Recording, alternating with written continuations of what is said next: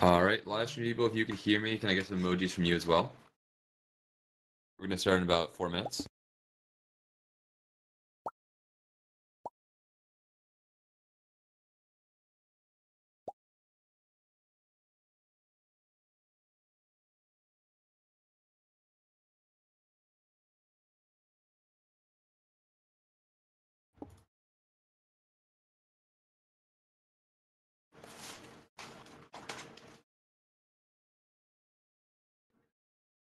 All right, welcome guys. Emojis if you can hear me. Emojis, everybody. Awesome. Hearing well. Okay, awesome. Good news from the live stream. Yep, today's session should be pretty packed, so try and find a seat that's far away from other people.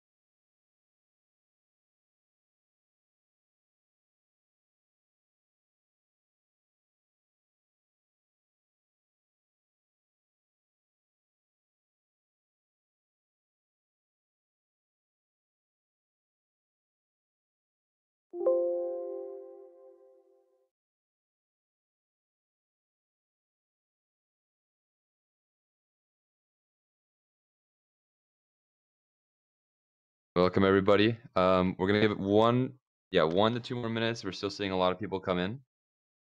All right. So yeah, right now just try and find a seat. Live streaming people, we're gonna get started soon. We have a few instructors that are monitoring the chat. If you have any questions, just drop your questions there, and they'll be able to answer them throughout today's session. Everyone's hearing me all right? Right? Can I get some emojis? Emojis? Okay, sweet. Just want to make sure.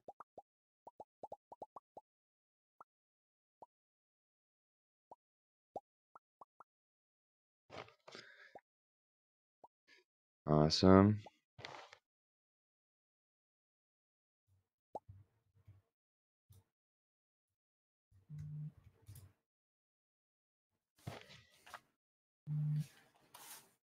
Are people still hearing me okay? Emojis? We have a few rooms up, so I want to make sure both rooms are hearing me. Okay, awesome. All right, looks like both rooms are hearing me fine. Okay, I think we're good to go. Let's see. Yep. All right, so let's check live stream. Let's see, is everybody good there? Okay, so I think we're gonna get started. Let's get last round of emojis. Last round, emojis, guys. Emojis for live stream as well. Live stream people want to make sure you guys are hearing me. All right, so I do want to mention that we do have multiple rooms going on in AltSpace. So if you re-enter the world, you might get matched into a different room. So I recommend if you are in AltSpace, try and find a seat that you're comfortable with staying the full session today, just because we don't want you moving around or re-entering and then being matched into another room. Today is a very jam-packed session, so it's going to go 2 hours. Of course, if you have something that you have to leave for, you can. There will be a recording we distribute. But we're going to have limited time for questions. So we're going to have a breakout period afterwards where you can ask more questions to us. But we're going to have to move pretty fast in order to get through everything we want to get through today. Okay. All right. So just to give a quick breakdown on how today is going to be structured. So first thing we're going to cover is what the course structure is like. So we're going to be pulling up my hologram guy again, and he's going to be talking about how learning in the metaverse works and how our courses are structured and what you can expect from each of our different courses. After that, we're going to go into the content for today. So we're going to be talking about object-oriented programming, which is the type of program language we use, C#. So we're going to be talking about the principles of object-oriented programming and then doing some assessment based on that. And it's going to be a 3D lesson with the animations like you guys hopefully have seen from one of our workshops. After we cover object-oriented programming, we're going to be talking about 2D and 3D vector math, which is very important for Unity development. So we'll be talking about how to calculate vectors, calculate their magnitudes in both 2 dimensions and 3 dimensions, and then we'll do some assessment on that as well. After that, we're going to be having 2 alumni come give a talk to you guys on navigating jobs in XR. So we're going to be having our alums Adam Farouk, who's a senior technical program manager at Walgreens, and also Justin Chow, who's a project manager at Bad VR, talk about how they went through our courses and then landed jobs in the XR industry. They'll talk about basically the kind of balance between building our portfolio and also networking within the XR space. So once we get through all that, that should really take us for the first 2 hours. We are going to have a breakout session like we had for our workshop after, and there you can come up and ask us individual questions. I'll talk more about kind of metaverse development and some of the concepts we weren't able to get to here. But if you're on the live stream and you have questions today, drop them in the live chat. As I said, we have instructors monitoring that and answering any questions you guys have. If you're in Altspace, we'll have only a few periods to ask questions to me with a raised hand during our session. And that, again, that's because we have a ton to get through. But if you stay till the end, you'll be able to come up to ask me individual questions, ask our other instructor questions as well. And let me go ahead and introduce one of our instructors. His name is Jeffrey Miller, or Chris, or Chriso. Chriso, if you want to make sure you're on air. Oh, there he is. So this is one of our instructors for the Introduction to Unity course. He's actually our lead instructor. He's currently a 3D pipeline engineer working with Nike. And if you have questions today and you're in Altspace, go ahead and send him a friend request, and then you'll be able to message him. Also, if you're in the live stream, he'll be helping with questions there as well. We also have Tony and Chelsea, who are also answering questions and across the different rooms. But if you're in Altspace, send him a friend request. You could direct message him, but you do have to be friends with him first, just according to Altspace's policy. Okay, all right. So yeah, he'll be over there. Yeah, I think that's good to go. Now, of course, as I mentioned, this session is being live streamed to YouTube, which also means it's recorded. And as always, we will be sending you an email with the recording from today's session if you miss anything or want to review something. But in order to do that, we have to obviously know who's here. So if you want to get the recording from today, click on the sign up here button above. Or if you're on the live stream, click on the link that's in the live chat. And Tony's going to post that now. All right, so I'll give everyone a second to do that. Awesome. All right, everybody on the live stream looks like they're doing well. Good. Okay, so yeah, Tony's posting the link now. Yeah, make sure to do that. I also want to mention that we are going to be doing the raffle again. So if you attended our workshop, you know that we basically give away our Introduction to Unity and C# programming course to one entry. So we're going to be doing the raffle again for this class. So if you enter your email, again, by clicking the link above or by clicking on the link in the live stream chat, it's also in the video description if you refresh your live stream, you'll be entered into the raffle and you'll be eligible to receive the Introduction to Unity and C# programming course for free. Now, the way our raffle works is you do have to stay till the end of today's session in order to be eligible to claim it. So if we do call your name, but you're not actually here, we're going to go to the next person. So you do have to stay till the end of the workshop in order to be eligible to receive the prize. Everyone's also going to get the recording and access into our Google Classroom, where they'll see the first 2 weeks of material and learning materials, the recording from today, our course syllabus, a guide on choosing a computer for VR development. So a bunch of free resources. And the deadline for enrolling in the course, most of you are probably coming from a workshop, is this Tuesday night. So that's February 22nd at 11:59 p.m. Eastern in order to stay enrolled and get access to the rest of the 10-week content. Okay, everyone on the same page there? Emojis? Everybody hearing me clearly? Want to make sure?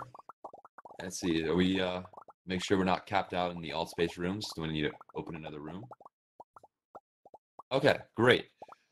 All right, so with that said, hopefully everyone has signed up and has put their information into the raffle.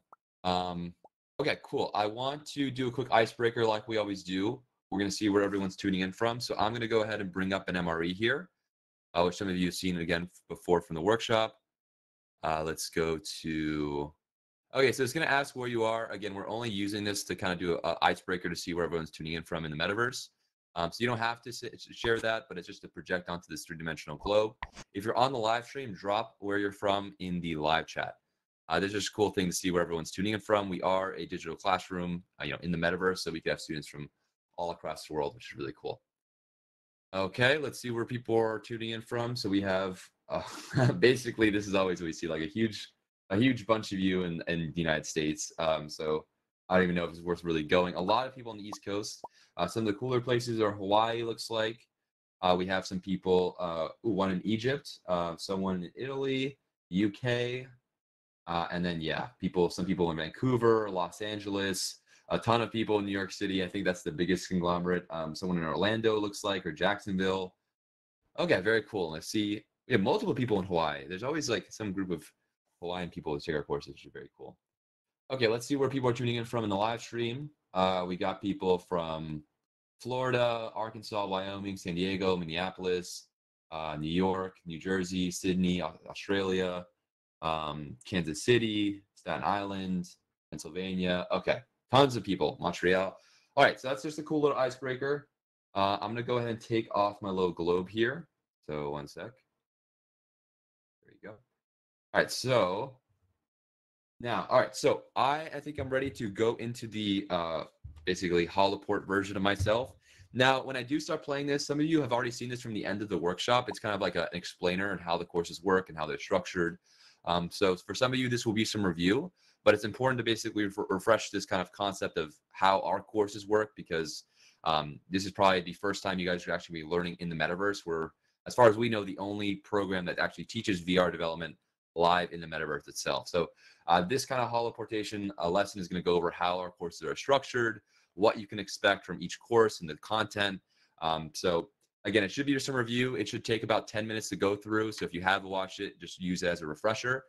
Then after that, we're going to go into the new content for today, which again is object-oriented programming, vector math, and having an alumni come give a talk about navigating XR opportunities. You'll also have a chance to go up and ask the alum questions as well afterwards. Okay, and for people in Altspace, when it does start playing, you might notice a freeze frame on your headset. Don't try and exit out of the app or exit out of the event. It's natural for that to happen. It should be about 3 to 5 seconds. And that's basically your headset loading in the animations for the holoportation. So don't exit out of the app, let it load, and it should play fine. When it does start playing, throw up some emojis so I know that you guys are able to see it. And I think we're ready to jump in. Can we get last round of emojis? Everybody's clear on what's going to happen? Live stream people, this shouldn't be an issue at all. All right. Okay, so I think we're going to get started. Emojis when it does start playing. And let's go ahead and take a look in 3, 2, 1. Hello, everyone. I'm back in my real life form. If you're able to hear and see me, if you could throw some emojis if you're in Altspace, or comment if you're on a live stream, that would be much appreciated. That way I know you're able to hear and see me okay. I'm going to give everyone a little bit to do that. Okay, awesome. Now, if you're interested in taking next steps to building your own VR app, as I mentioned before, we offer a pipeline of 4 courses taking you from a complete beginner to building your own VR app. I'll go through how we teach VR development in VR for those that are interested in joining us. Now, all of our courses run as follows. 1. We meet once a week live in VR to teach and assess you on what you've learned and built. During the week, you have videos you need to watch and assignments you need to do, and then during our weekend live classes, we go through what you learned and test you. 2. All of our sessions you can attend either live in VR or on your computer through Altspace VR, or through our YouTube live stream, so you don't need a VR headset in order to attend our live meetups. All of our live classes are fully recorded and distributed to you in case you missed a class or want to review anything we went over. 3. During our live classes, we go through our self-produced database of over 80 3D experiences which demonstrate and explain the 3D concepts you're learning. It makes sense to learn 3-dimensional concepts, which is what Unity presents, in 3 dimensions. 4. We have 2 instructor-led open office hours each week to help you with any questions you have or any troubles you're having with your coursework. 5. You have access to our class Discord, where you can get immediate help at almost any hour of the day as long as us instructors are not asleep. Contrary to what our students think, we actually do have a bedtime. 6. You have the option to get weekly one-on-one hour-long mentorship and support sessions from one of our instructors or experts. You can use this time to get help with your personal project or your course assignments. 7. In total, you can expect about 6 to 8 hours of work per week. This course is meant to be a part-time commitment that you can succeed in while working a job or going to school. 8. All of our courses are project-based. You are building a new Unity project every week that teaches you specific Unity concepts that you can then add to your portfolio of work. 9. When you complete each of our courses, you get a certificate from us, Universe, and our courses also prepare you for the Unity User Programmer Certificate to get an industry-recognized certification. 10. And lastly, but very importantly, we offer a unique policy where if you enroll in one of our courses once, it is free for you to take as many times as you like forever. So if you fall behind and can't complete the run you're currently in, or even if you just want to go back and review, you can take any future run of the course completely free, no questions asked. That is something that we offer that we haven't seen offered at other live programs. On that same note, all of our class material, including class recordings, assignments, our class Discord, and more, will forever be available to you. Because of how our courses are set up, we've seen a 4 times higher completion rate than traditional online courses. And you can see why from our student responses. 87% of students said our course was significantly better or better than an online course. 85% of students said it was much easier or easier to stay motivated, and 90% of students said our 3D experiences were very helpful or helpful to their learning. Whenever you enroll in any of our courses, you get access to our Universe community. You get access to our free Universe workshops, where we've gone over Blender modeling, how to make photospheres and 3D hemispheres, alumni interviews, and more. You also get access to our Universe socials, where we explore VR apps and games together. As I mentioned before, relationship building is one of our best value propositions. Because of this, we put a lot of effort into connecting you with your peers to make friendships and professional connections. That relationship building is all made easier due to the fact that we hold our events and socials in AltSpace VR, which, unlike traditional video chat services like Zoom, allows you to interact like you would in real life in a 3D immersive environment. Now, I'm going to briefly go through our pipeline of courses. The first course in that pipeline is our Introduction to Unity and C# programming course. That course assumes no previous programming or Unity experience, and all levels are welcome. We've had complete beginners take that course and graduate, as well as heads of technical innovation at Amazon's Audible or software engineers at IBM. All have found tremendous value because this course not only teaches C# programming, but also the Unity engine and the Unity 3D programming library. This is a 10-week course starting February 19th and meeting once a week on Saturdays from 4 to 5:30 p.m. Eastern. One of the best parts about this course is that it's only $199 for the entire course, which is 30 times less expensive than what you'll find through other live VR development course providers. I'll talk about a price breakdown and also give out a discount for the course after I briefly go over the other courses in our pipeline. The way our pipeline works is once you finish one course, around 2 weeks after you graduate, you'll start the next one. So after you graduate the Introduction to Unity and C# programming course, you'll start the next course, VR World and Advanced Unity Development, 2 weeks later. Once you graduate from that course, 2 weeks later you'll move on to VR App Development, and so on and so forth. In the VR World and Advanced Unity Development course, you build your first VR world like the one you see around you today. You also learn Unity lighting, animation, using third-party asset stores, Blender decimation, and how to use Git and GitHub for your Unity projects. That is a 9-week live course that meets Sundays from 2 to 3:30 p.m. Eastern and is $599 for the entire course. The next course is VR App Development, where you build and improve your VR app each week with a team of 2 to 3 fellow students. That is a 10-week live course that meets Sundays from 4 to 5:30 p.m. Eastern and is $599 for the entire course as well. Lastly, we have our VR App Interactions and Publishing course. Here you learn how to program VR continuous movement, grab interactions, make photogrammetry models, and publish your team's VR app to the Oculus App Lab store.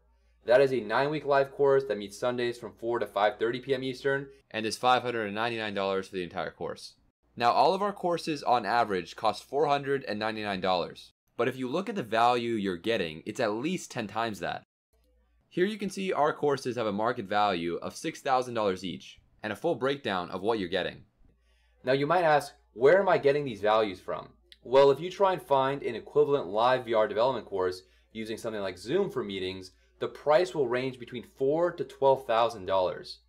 We are charging $499, which is between 8 to 24 times less expensive. The reason we're charging way below market value is because our business model is not to have a few students with a lot of disposable income take our courses.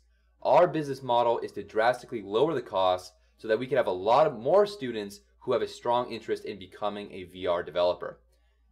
Now we also offer one-on-one mentoring packages to supplement our courses as well.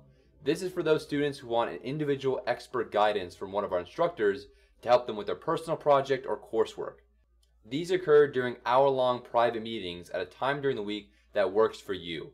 Lastly, I want to show you all a short video going through the student projects we've seen throughout our courses, so you can get a better sense of what you're going to be building with us. After that, we'll portal to a student-made VR world to take questions from you all and hang out. I'm going to jump into my VR avatar now, but I hope you've enjoyed experiencing the future of online learning and can join us learning in virtual reality.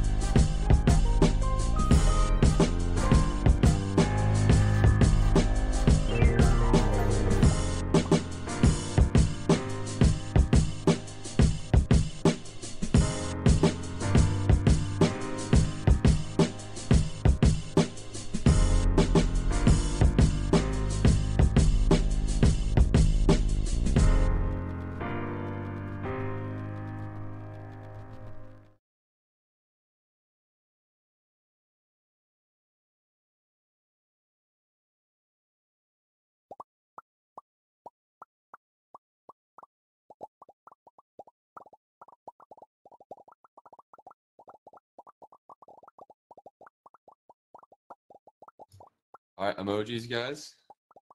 Emojis. All right, I'll come back on stage here.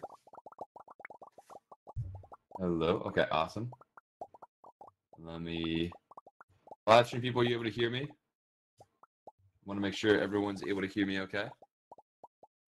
Okay, so yeah, that was basically a brief video going over the basics about our courses. Let me make sure all the rooms are good also. And some of you guys have already seen that if you attended the workshops, so that should be a bit of a refresher.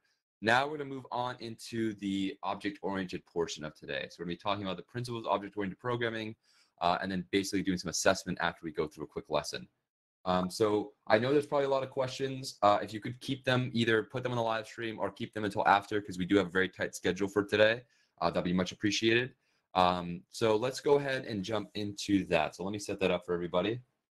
We have a few rooms, so I got to move things around. 1 second.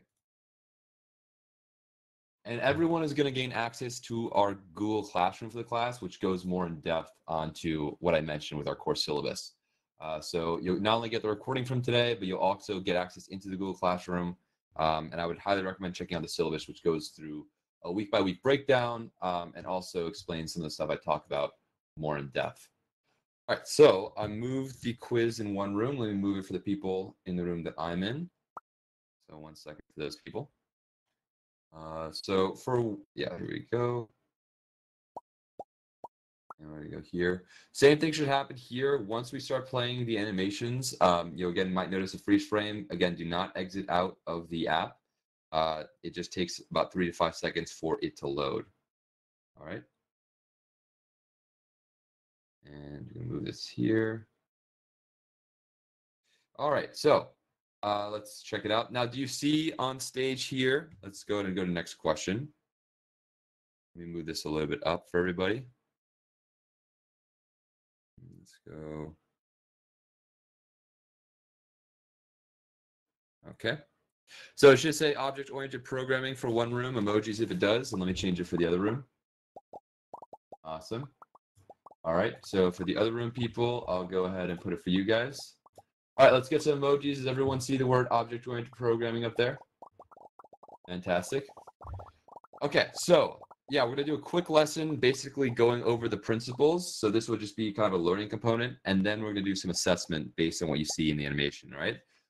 So give me emojis when it starts playing. We're gonna do some questions after. Hopefully you'll have some time for some Q&A from you guys. Again, we're monitoring the live stream for any questions there as well. And yeah, I think let's go ahead and get started. Emojis when the animation starts playing. All right, let's check it out in 3, 2, 1. Before we get into object-oriented programming, let us talk about what came before, which was procedural programming. Procedural programming treats data and procedures as two different entities. Procedures, which are also known as routines or functions, are just a set of steps to be followed. For example, I could write a procedure or function for a user to attack an enemy. In this function, I would outline the steps of checking if the enemy is in range, and if so, then checking what weapon the user is using, and finally dealing damage to the enemy. In procedural programming, you would write your functions and have data, which the functions would then operate on and change. An example of data for our function we defined above would be the user and enemy position, weapon damage, and enemy health data. Procedural programming is very simple, but it lacks reusability, as you will constantly be copying and pasting code from one function to use in another. This represents a problem because if you change the code to one function, you could break it where it is used elsewhere. For larger and more complex software, object-oriented programming is your best bet. Object-oriented programming is based on the concept of objects, which can contain data in the form of fields, also known as attributes or properties, and code in the form of procedures, also known as methods or functions. Most object-oriented programming languages are class-based. This presents a more realistic view of the world. To give you an example of object-oriented programming, say you are creating a program and need to generate enemies. In object-oriented programming, you define a class, which is a blueprint for creating enemies. You can use this class or blueprint to instantiate or create instances of that class. That way, you can create an unlimited number of enemies without having to define its functions and data each time. This is because you're using the same blueprint or class to create all of them. It's also similar to a recipe for baking a cake. You can have your recipe or class and use it to create an unlimited number of cakes, all using the same recipe. The benefits of object-oriented programming is its reusability, security, and organization. There are 4 principles of object-oriented programming: encapsulation, polymorphism, abstraction, and inheritance. Let's start with encapsulation.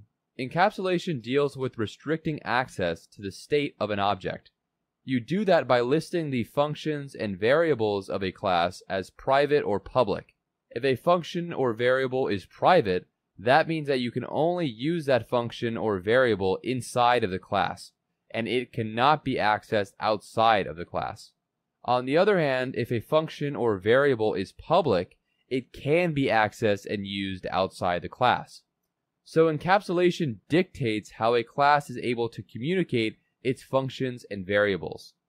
The next principle is inheritance, which is really important to the reusability of classes. Many classes you are going to define are going to be similar to one another. For example, say you need to define a dog and cat class.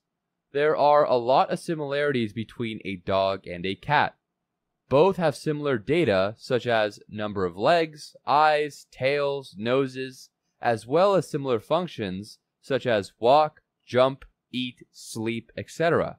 Rather than define a separate class for each one and write the same variables and functions for each, it is smarter to define a parent class called animal, which defines those similar variables and functions. Then define child classes that inherit those variables and functions and also define their own unique to them. For example, a cat would have the unique function meow, and a dog would have the unique function bark. The next principle is polymorphism, which deals with the issue that can come from using inheritance. Say we have a method implemented in the parent class, animal, called walk, and we like to be able to use it in our child class, cat, as well. That is what polymorphism allows, by allowing a child class to be used just like a parent class, so there's no problem with mixing types. The last principle is abstraction. When using object-oriented programming, your programs can get to be large and complex. This can make it hard for you to interact with them, and even harder for outsiders who aren't familiar with your program. This is where abstraction comes into play, as abstraction means you should only share essential variables and functions of an object and hide the rest. Say you're writing a program for a photo sharing app like Instagram. Instagram is an incredibly complex program with communicating with servers to store and retrieve photos, user information, comments, likes, etc. But you, as the user, have a simple interface to interact with the program, such as swiping and clicking buttons. That is the principle of abstraction, as you hide the complex details of a program and provide a simple interface to interact with it.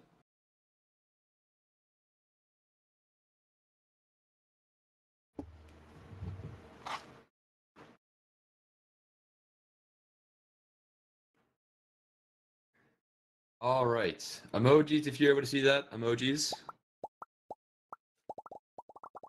Awesome. Live streaming people, everything good? Okay, great. So we just covered some of the basic principles of object-oriented programming. Now we're going to go over some questions assessing you, and each question is also going to have an animation that's going to appear on stage. But don't worry if you get it wrong, we'll be going over the answers with animations. Now, important note, for the people in Altspace, it's simple. Click on A or B based on what you think the answer is. I'll let you vote in a second. For the people on live stream, I'm going to go ahead and give you the link to participate with us. So 1 second. I'm going to put it in both the live chat as well as the video description. So let's do, and when I do post a link, do not just directly click on it. You want to right click on it and open it in a new tab. All right, so don't directly click on it. If you do, you're going to be exited out of the live stream, which we obviously don't want.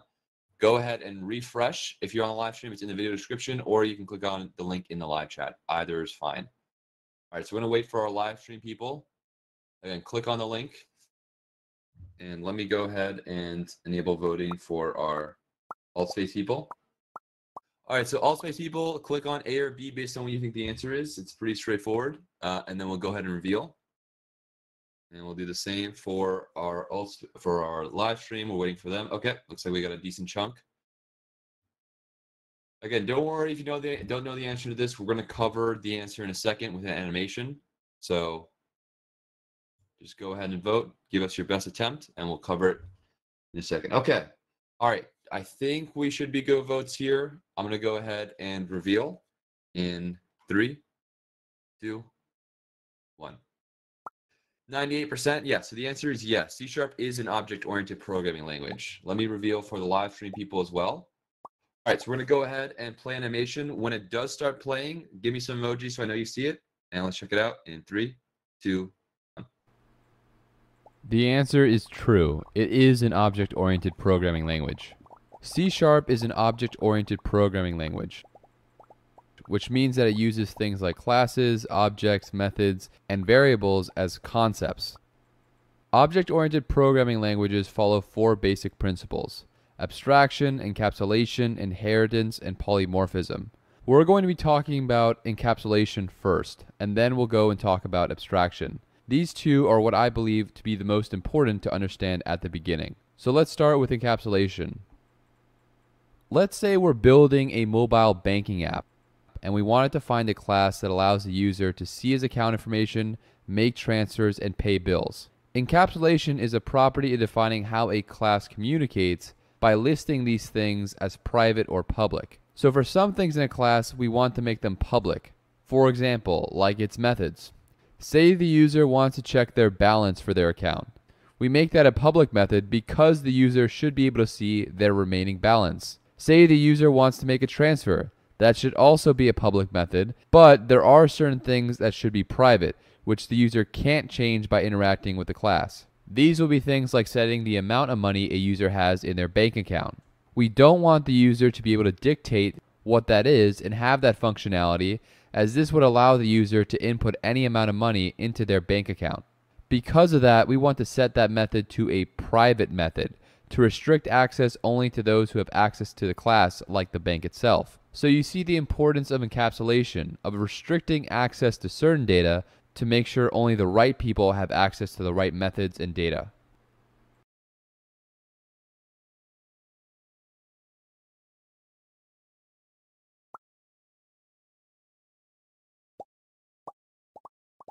Awesome. Emojis when that finishes for everybody.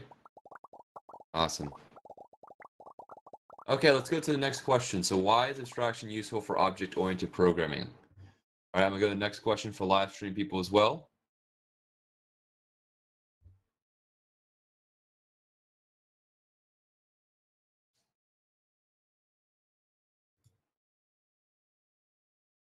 All right. I also want to mention, today's session is recorded, so don't worry. We're going to distribute the recording to you guys afterwards in case you want to review anything.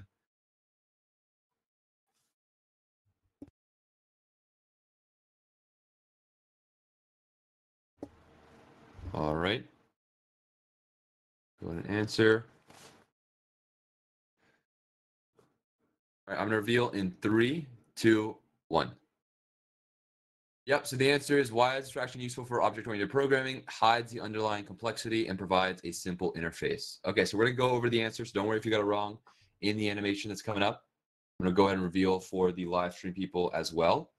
All right, give me emojis when it starts playing, and let's go ahead and take a look in 3, 2, 1. So there are many reasons why when programming, we use object-oriented programming and define things like classes and objects. We'll go over one of the main benefits of object-oriented programming in abstraction. Think of when you're using a complex technology, like a phone or like a car. There is a lot going into building that specific device. There is a motor, the electronics, the networking, a whole bunch of different things. But you, as the user, say for something like a phone, have a very simple interface to interact with a very complex system. You have buttons and touches to navigate and make use of the phone without having to understand the underlying complexities that lie underneath it. And that same principle applies with making classes and using objects in programming. You can create instances of a class and use those instances without having to understand how that class is programmed. And that is the concept of abstraction. You're abstracting away a lot of the complexities and providing a simple interface for someone to use. This is what classes and object-oriented programming accomplishes. So the concept of abstraction is providing a simple interface and hiding the complexities of a program.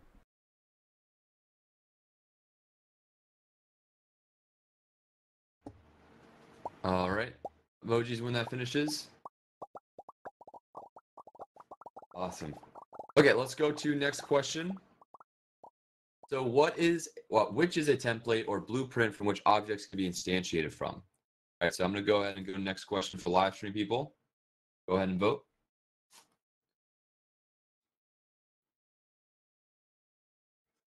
Which is a template or blueprint from which objects can be instantiated from?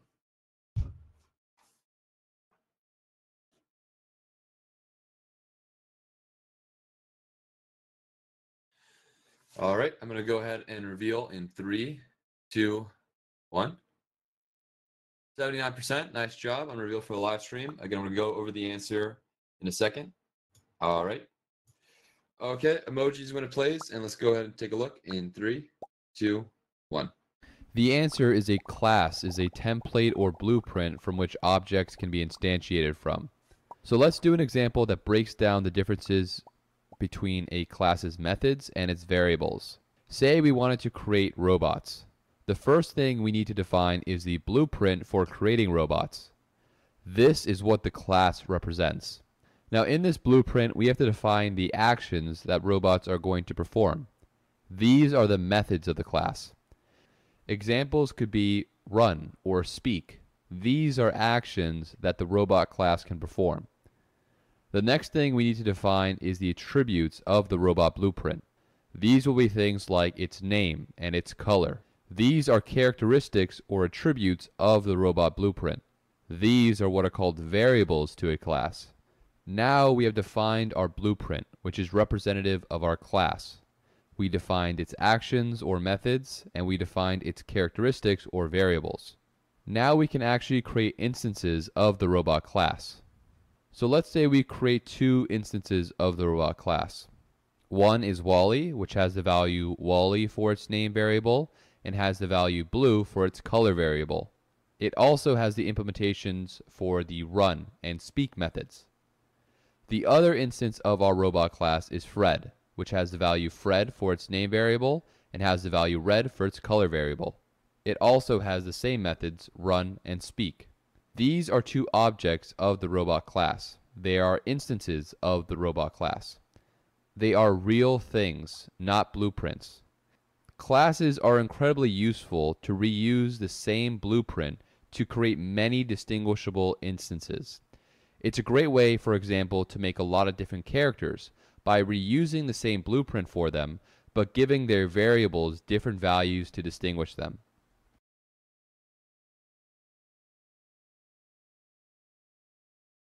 All right. Can I get some emojis when that finishes? Emojis, everybody. Awesome. All right. Okay, so let's go to next question. So if objects are instances of the same class, they can have different values for their variables. Is that true or false? True or false? All right, I go next question for the live stream as well.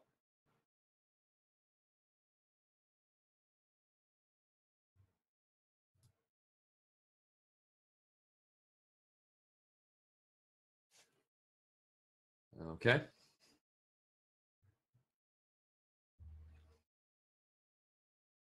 I'm going to go and reveal in 3, 2, 1. 95%. Wow, nice job, guys. Yeah, the answer is true. Again, I'm going to go over the answer with the animation. When it does start playing, I'm revealing for live stream. Give me emojis, and we'll check it out in 3, 2, 1. The answer is true, and the reason it's true is if we just look at our example where we're talking about Wally and Fred, which are instances of the class robot, they had different values for the same attributes. So the robot Fred had the value Fred for its attribute name, while Wally had the value Wally for its attribute name. So even though they're instances of the same robot class, they have different values for their variables. This is one of the main benefits of using classes. You can create objects which have the same basic infrastructure, like having the same methods and having the same variables, but you can have different values for those variables in order to differentiate them. As we saw, Fred and Wally are both robots, but they are different in that they have different values for their name variables, with robot Fred having the value Fred for its name, while Wally having the value Wally for its name. All right, emojis when that finishes. Awesome. All right, so now we're going to move on to vectors. I'll take one or two questions because we do have the alumni talk coming up, so we can't spend too much time on this. But if you do have a question, I'm going to go ahead and remove all hand raises, and then I want you to re-raise your hand because we have a ton of hand raises right now.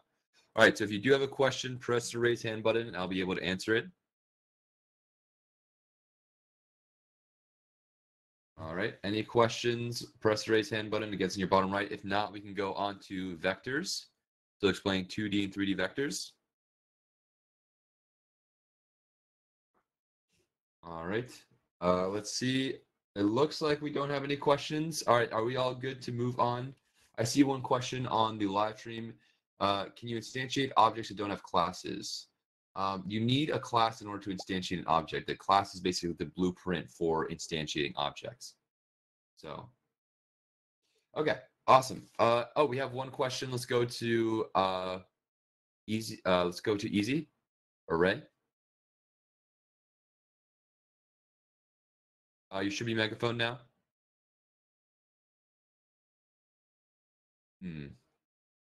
Not hearing any audio there. Okay, we'll have another section for questions before we bring on the alumni speakers. So I recommend if you do have questions, write them down so that we can call on you. But we're going to move on to vector math. So we're going to be explaining 2D and 3D vectors. It's going to work the same. We're going to play an animation, basically explaining the concepts for you first. And then we're going to have some questions, but we're also going to explain every answer with an animation as well. All right, is everybody on the same page with that? Emojis, again, animation should play. All right, so we're going to break it down to two parts. First is a vector 1. So this is going to be talking about one part of the explanation, and then we'll play another animation after. Give me emojis when it starts playing. And let's go ahead and take a look in 3, 2, 1. So we're going to be discussing a critical concept for Unity, which is vectors. Vector quantities have two attributes, direction and magnitude. It is important in game development as many times you have to not only tell an object how far to move, but also in what direction. This is where vectors are used. A vector is simply a line between 2 points that has a length, which is called its magnitude, and a direction. They are usually represented by an arrow, with the tip of the arrow indicating its direction and its length indicating its magnitude. If you have played the game Angry Birds before, the arrow you set to launch the bird is a vector, as you specify the direction which the bird should fly, and the amount of force that you apply to the bird by increasing or decreasing the length of the vector is its magnitude. Let us first look at 2D vectors, which are vectors working on the XY plane and would be used for 2D games. Let's say we are trying to move our player in a certain direction. Let's say we want our player to move 3 units to the right and 1 unit up. We then create a vector going in that direction. We can now move our player along that vector. This vector would be represented by open angle bracket 3, 1, close angle bracket, as it moves positive 3 in the direction of the x-axis and positive 1 in the direction of the y-axis. Let's explore a use of finding a vector's magnitude. Say we have an enemy and a player object. Our game logic says that if the enemy is within 40 units of the player, we will fire at the player. So we need to check whether we are close enough for the enemy to fire at them. We know the enemy's position is 1, 2 because it's 1 away from the origin along the positive x-axis and 2 units away from the origin along the positive y-axis.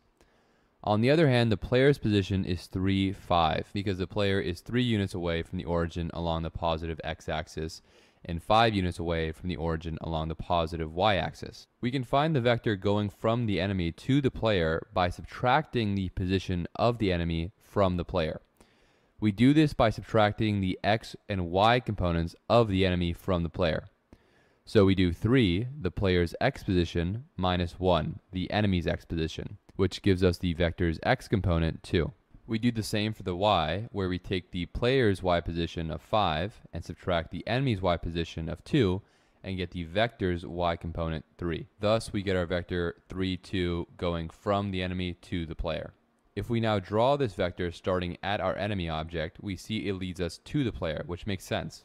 Now we need to find the length or the magnitude of the vector. The magnitude of a vector is equal to the square root of the sum of the x and y components squared. The reason for this equation can be explained using the Pythagorean theorem, with the length or the magnitude of the vector representing the hypotenuse of the triangle, and the x and y coordinates of the vector representing the other two sides of the triangle. So when we plug in our vector's x and y values, that gives us the square root of 9 plus 4, which equals a square root of 13, which is around the value 3.6. Since this is less than 4, which is the max distance the enemy can be from the user in order to fire on the player, the enemy will be able to fire on the player.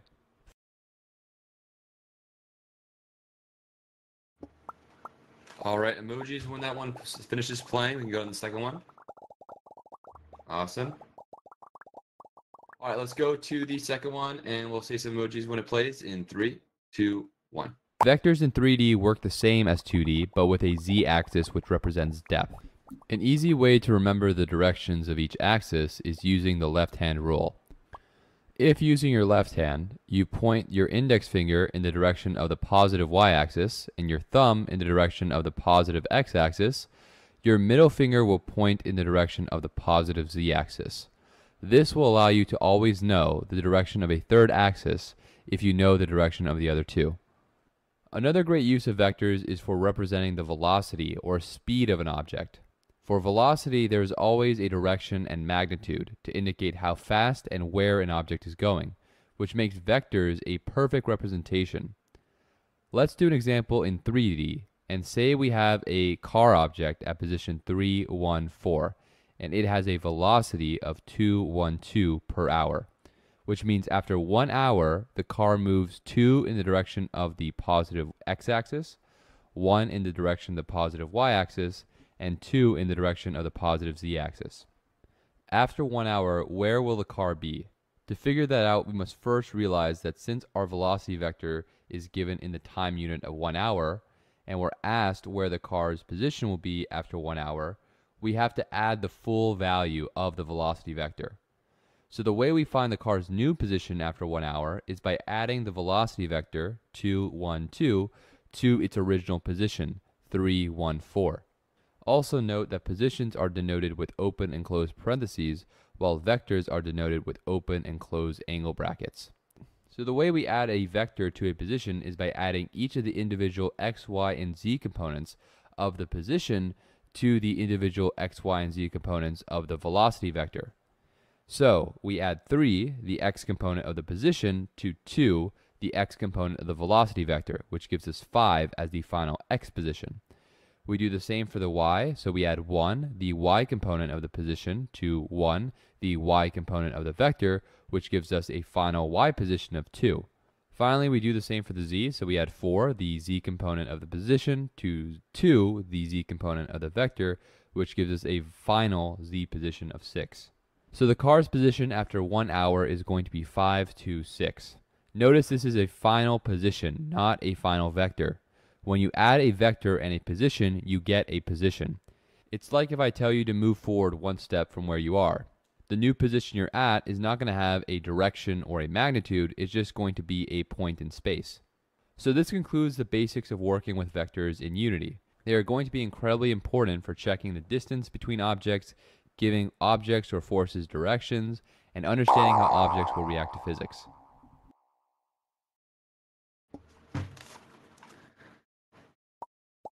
All right, emojis when that finishes. All right, so let's hop into some questions. So it's going to work the same as it was before. 1 sec, let me just. Okay, here we go. All right, so yeah, works the same as it was before. Vote A, B, C, or D, and then let me get the live stream going as well. Live stream, it's the same link for you guys. I'm going to go to the next question for you all. And again, we're going to go over the animation with the answers regardless. So I'll give you guys enough time for this. If you need to take some time, maybe write it down on a piece of paper. That's awesome. That's fine as well.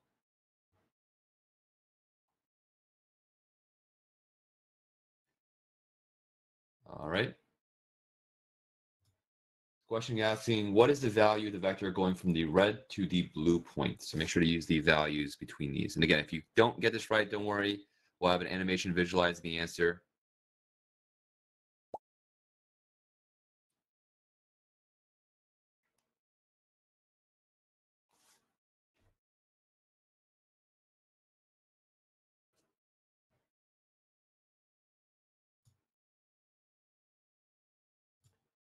All right.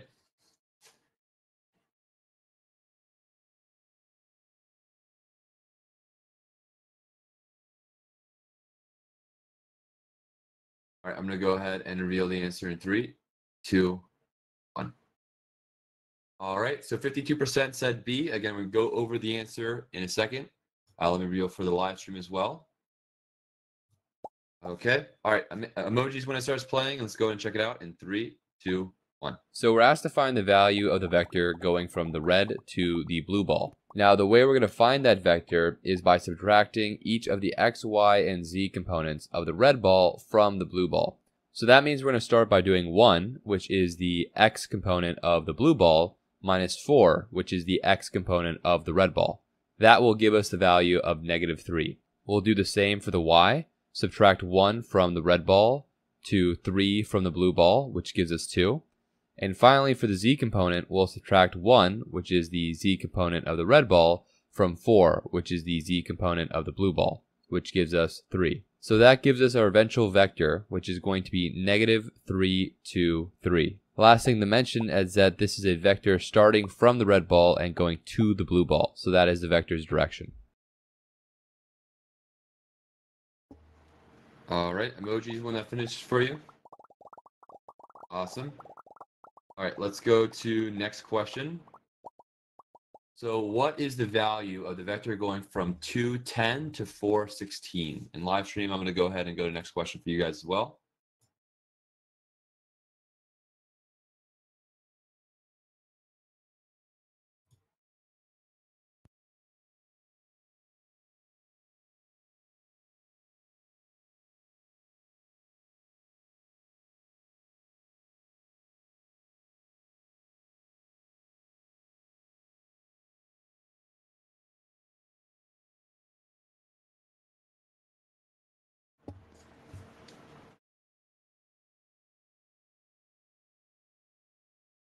All right, I'm going to reveal in 3, 2, 1.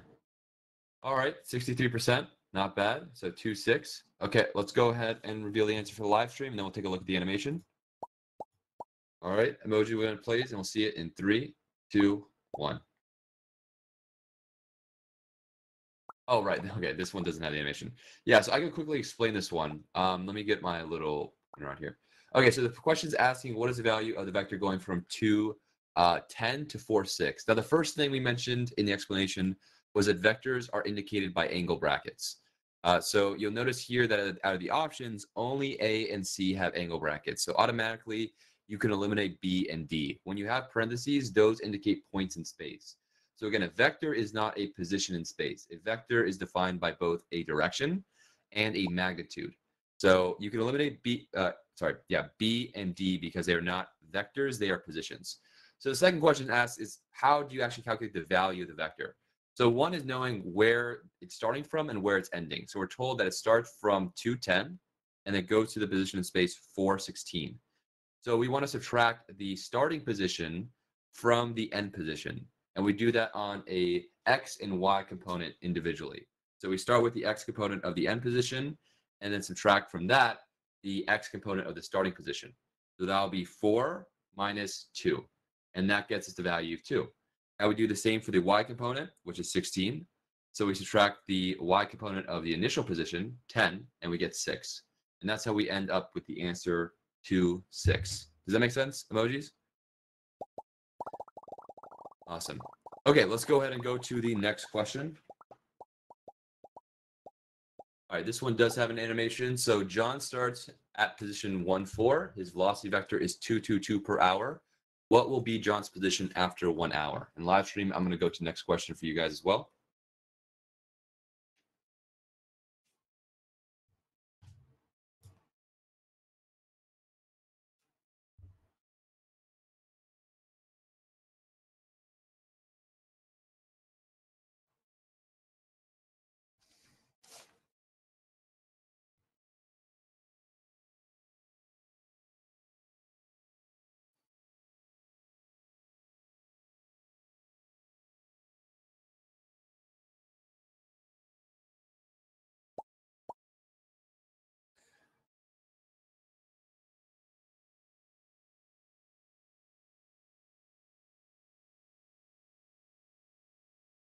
All right, I'm going to go ahead and reveal in 3, 2, 1.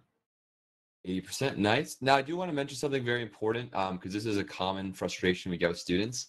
So in Unity, you don't actually have to do direct vector math. The reason why we're covering this is to give you a general understanding of three-dimensional calculations, which, in Unity, especially building for VR and XR, you're going to have to understand a little bit about three-dimensional space. So don't look at this. I know a lot of people are not the biggest fans of math, and they see this and they get discouraged. This is the only time we cover a mathematical concept specifically. And again, these calculations are something you don't need to do in Unity. Unity handles these calculations for you. But we like to cover it at the beginning, give you a general basis in understanding how those calculations are taking place. So please don't feel afraid when you see mathematics like this. This is not going to be required for you to do when you actually do Unity. It's not going to be something on a day-to-day basis. It's just something to help you get an understanding of how Unity is working and doing these calculations, for dictating the direction of your player movement, for understanding forces in Unity and how they interact, understanding a bit about vectors, their magnitudes and directions and how they're calculated can be important for that. But it's, again, something we use for background. It's not something that you're going to be calculating yourself or doing on a day-to-day basis. Emojis, everybody clear on that? Yeah, this is something we commonly get. I'm scared of math. This is not a math heavy class at all. We don't require any experience beforehand, whether it be Unity or C# programming. As long as you're 13 years or older, you're able to go through our class, and we designed our pipeline to take you from a complete beginner to building and publishing your own VR app. Okay, but with that, let's go ahead and take a look at the animation. Just wanted to get that out of the way before we got too far into it. So we're going to take a look at the animation. Emojis when it starts playing, and we'll see it in 3, 2, 1. Okay, so this question is saying we're starting at position 141, and we have a vector moving in the direction 2, 2, 2 per hour. And we're asked, what will John's position be after 1 hour? So that means that the 2, 2, 2 vector is going to be added in whole. So how do we add vectors? We do that by adding each of their individual components. So the first thing we need to add is the 2, which is the x component of our velocity vector, to the x component of John's position, which is 1. So that will give us the new x position, which will be 3. And now we do the same for the y and z components. So now we'll add 4, which is John's y component, to the velocity vector's y component, which is 2. This will give us 6. Lastly, we add John's z component, 1, to the velocity vector's z component, 2, which gives us 3.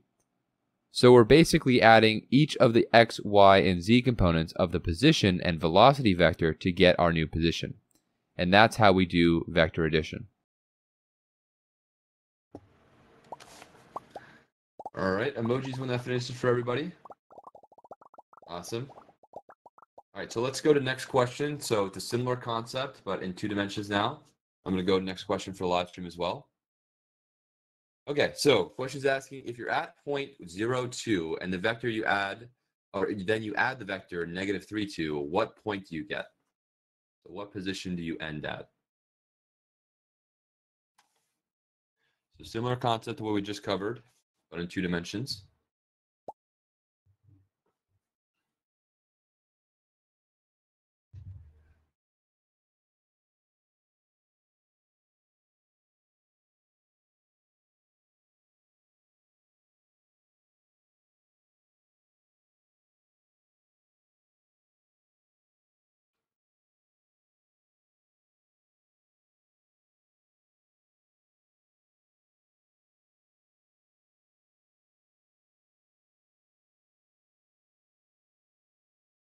All right.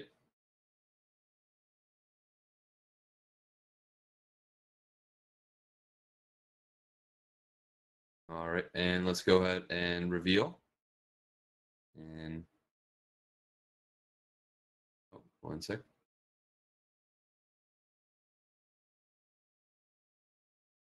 All right, let's go ahead and reveal in 3, 2. Oh, wait, 1 sec. Here we go. Okay. 3, 2, 1. 72%. Nice job. Let's reveal for the live stream people as well.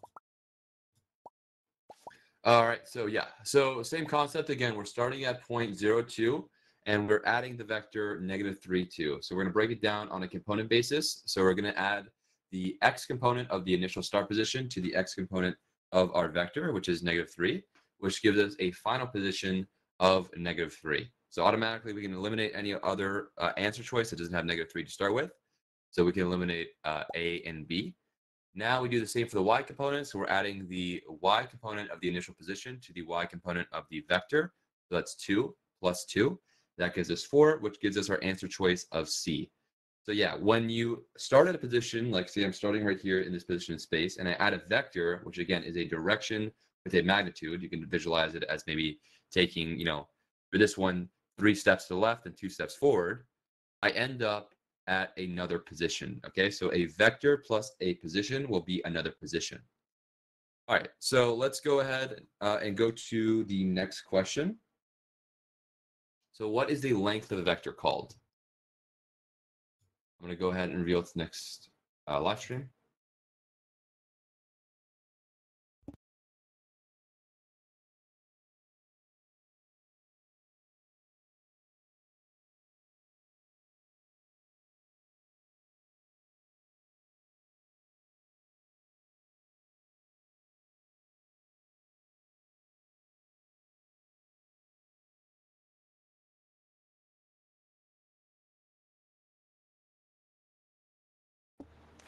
All right, I'm going to go ahead and reveal in 3, 2, 1. All right, 78%. Yeah, the answer is magnitude. Let me reveal for the live stream people. All right. Let's go to the next question. So what is the magnitude of this vector? So what is the magnitude of this vector?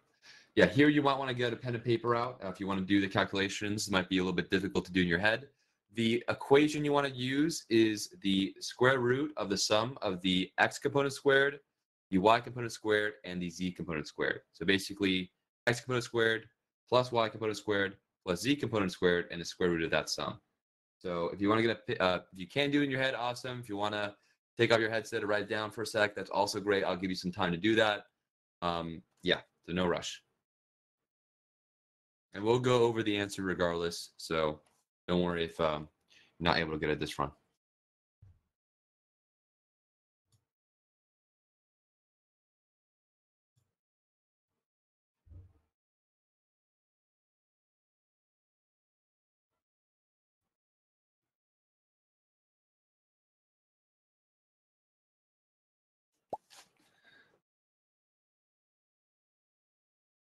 All right, we're getting to it again. We're doing the x component squared plus the y component squared plus the z component squared and the square root of that sum. So what do we get there?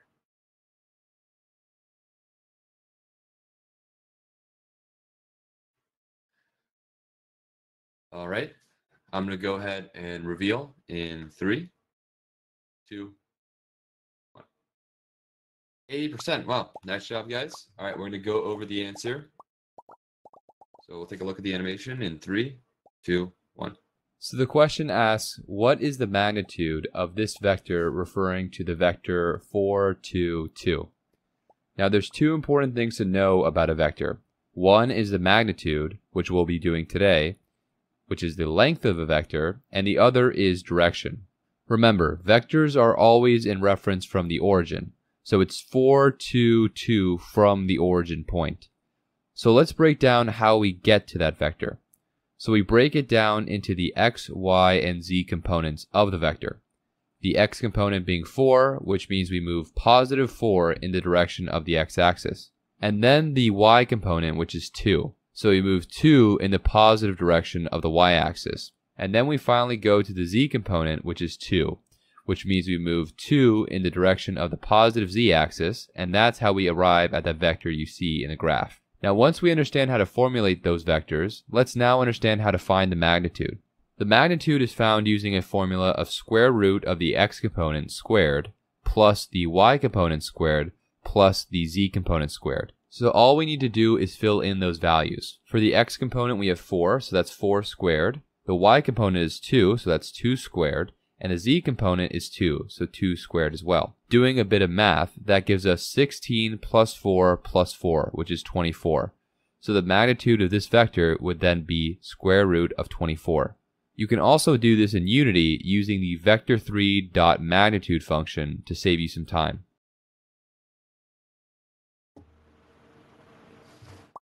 All right, emojis when that finishes for everybody. Awesome. All right, so let's do the same calculation, but this time we're doing 2D. So we don't have a z component anymore, it's just x and y. So again, we're doing the x squared plus y squared and the square root of that. I'll give you a second if you want to get a pen and paper out, or do it in your head, use a calculator. Give everyone some time to do that.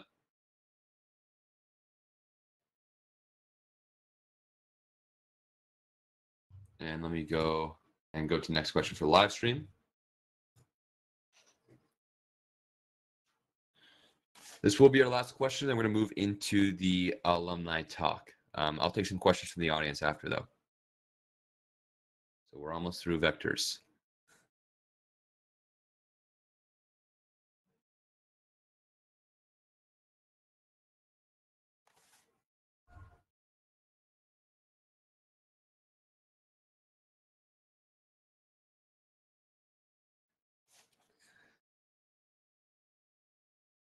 All right, I'm going to go ahead and reveal in 3, 2, 1. 90%, nice job. Let me reveal for the live stream. All right, so just to quickly go over this, it's the same process we described before. So the formula again is taking x squared plus y squared and then the square root of that sum. So our x component is 4. We're going to square that, which is 16. And we're going to add the y component squared, so 5 squared, which is 25. So 16 plus 25 equals 41. And then we take the square root of that sum, which gives us c. That makes sense, everybody? Emojis? That's how we find the magnitude. Awesome. Okay. All right. So we're not going to go into WebGL today, but I do want to take some questions from you. We are going to be having our alumni come up and giving a talk on navigating job opportunities in XR. But let's take some questions from the audience first. So I'm going to dismiss all hand raises. Re-raise your hand if you have a question. That way I know they're fresh. And live stream people, drop your questions in the chat. Okay.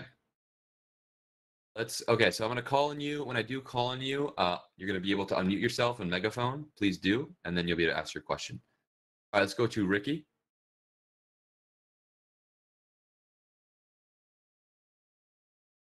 Ricky, you should be megaphoned.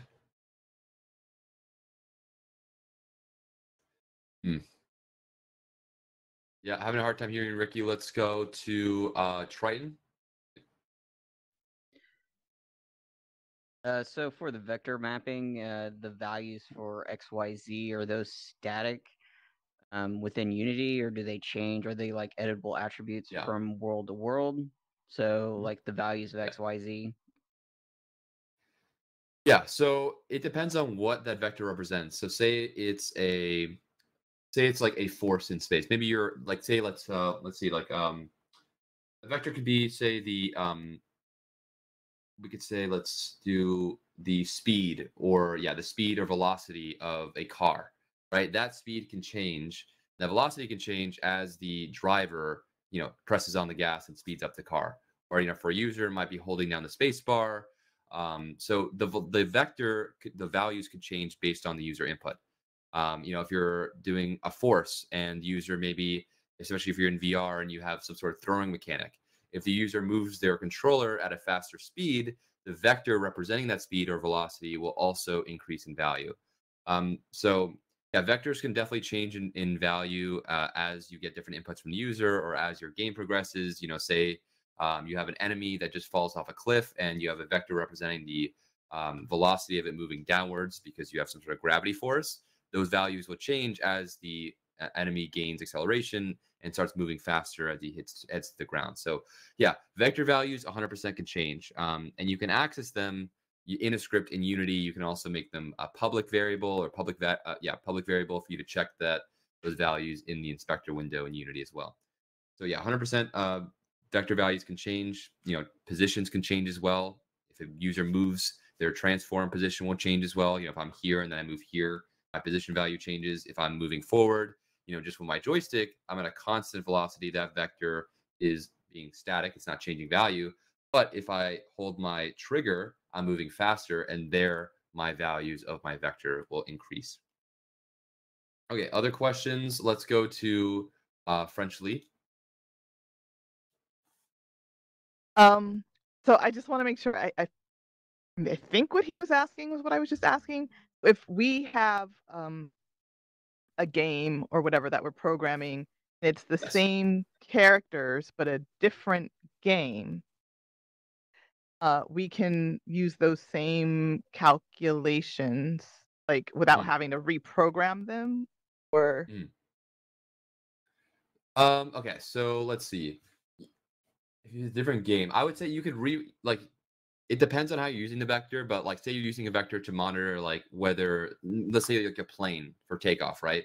So you're trying to like simulate a plane launching from an airport, and you want to say like, okay, once its velocity vector hits a certain speed, then the plane can start moving up in a realistic fashion. So you can have a program like that you know detects the velocity vector of a plane object, and once it hits a certain value, allow the plane to start lifting off. And then you could reuse that program for different planes. So you can obviously reuse the calculations you do depending on what you're doing, and have like the same kind of functionality for it. I try my best with that question. Hopefully that gave you some value. If you have any more questions, again, come up to me afterwards. We're gonna break out into another world. We can go more in depth with things. I did get a question from the live stream. Are graduates finding jobs in games or other type of VR or other type of applications in VR? So I'll give a brief answer to that, because I'm sure you guys have heard me talk a lot about graduation and employment in our workshop.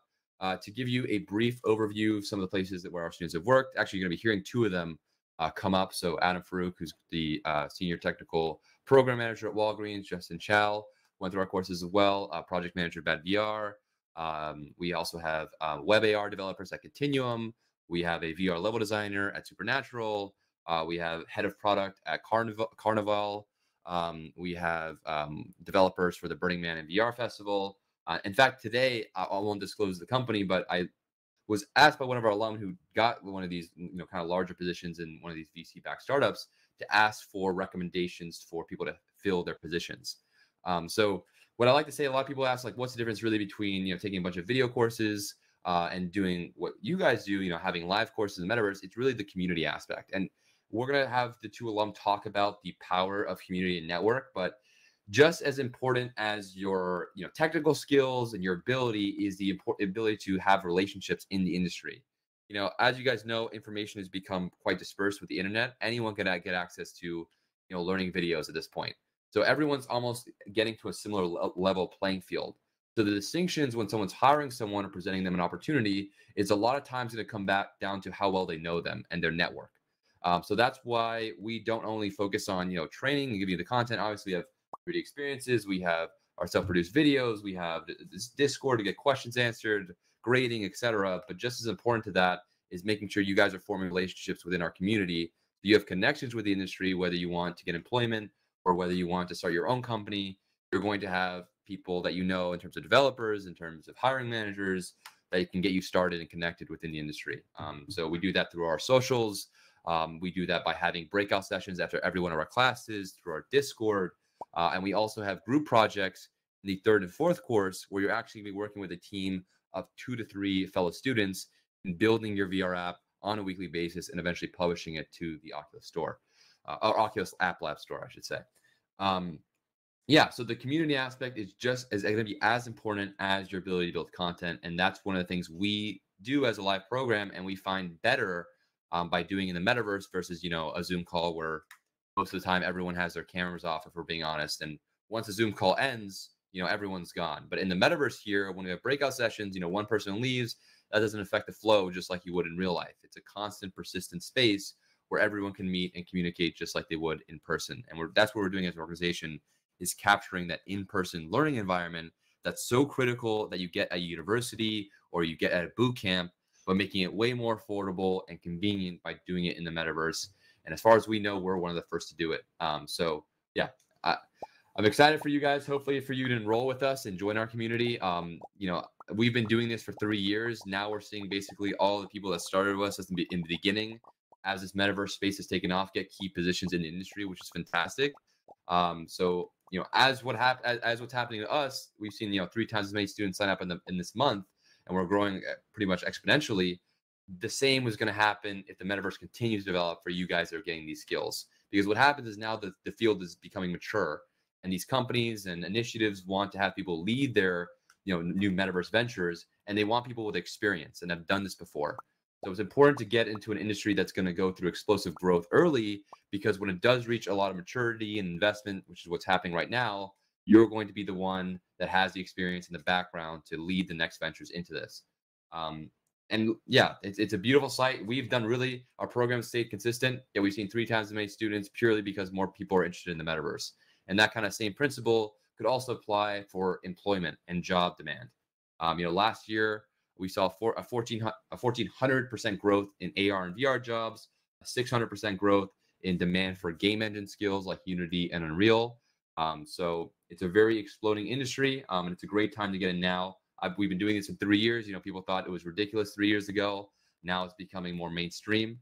So this is the most explosive growth and highest kind of growth and demand that I've seen within the 3 years I've been teaching in the metaverse. So you guys are coming in a really great time, and you're gonna hopefully get access to our community and hopefully contribute to the community.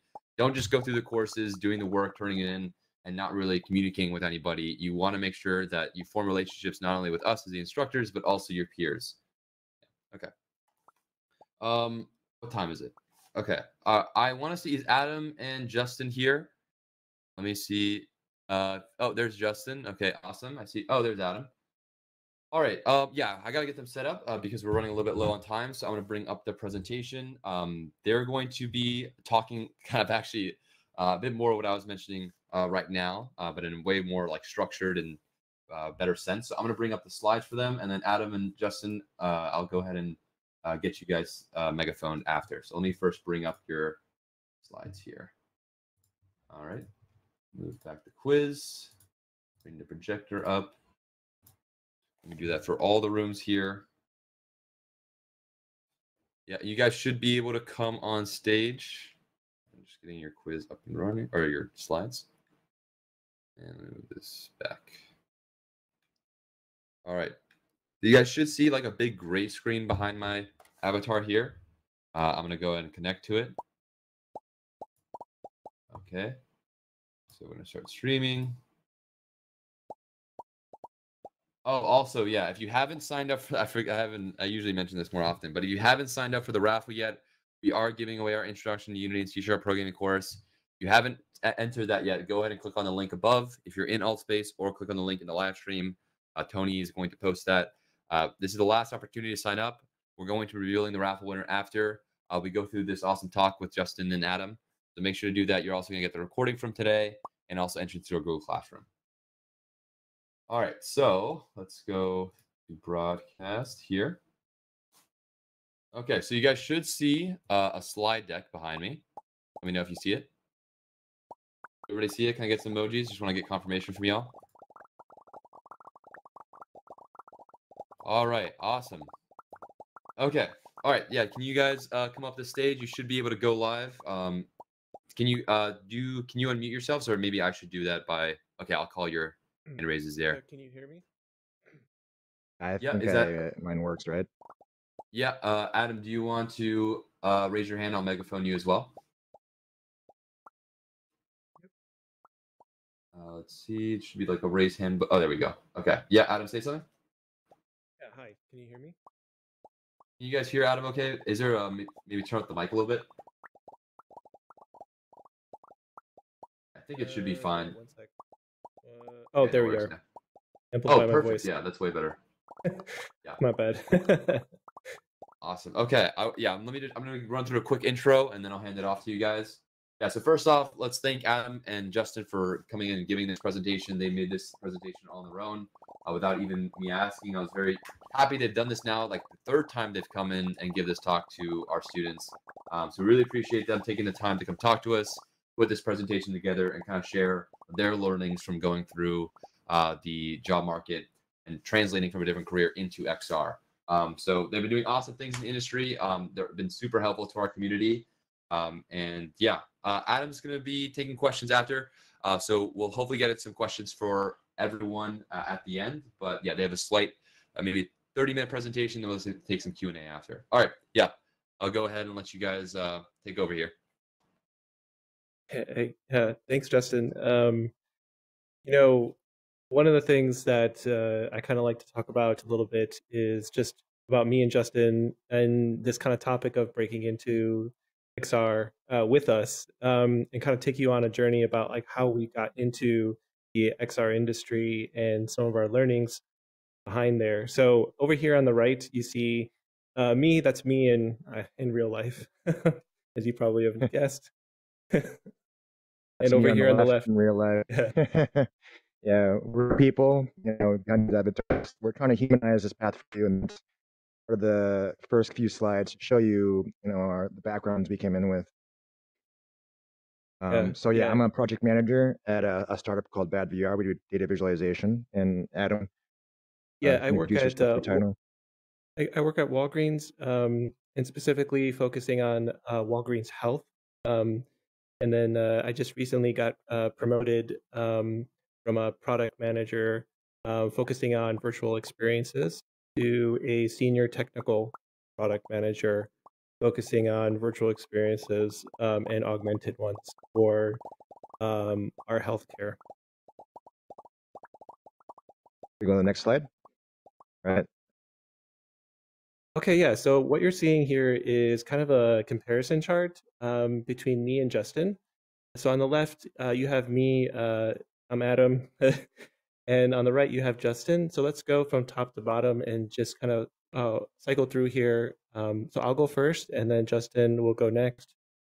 So for me, obviously, you know my position already and where I work. And the size of my organization is quite large. So there's lots of opportunities within the Walgreens Corporation. And so a little bit about myself. I have an architecture background as well as a full stack web development background. So some of the things that you might not know is that for me, my hunt duration was within a year or less than right around that year mark.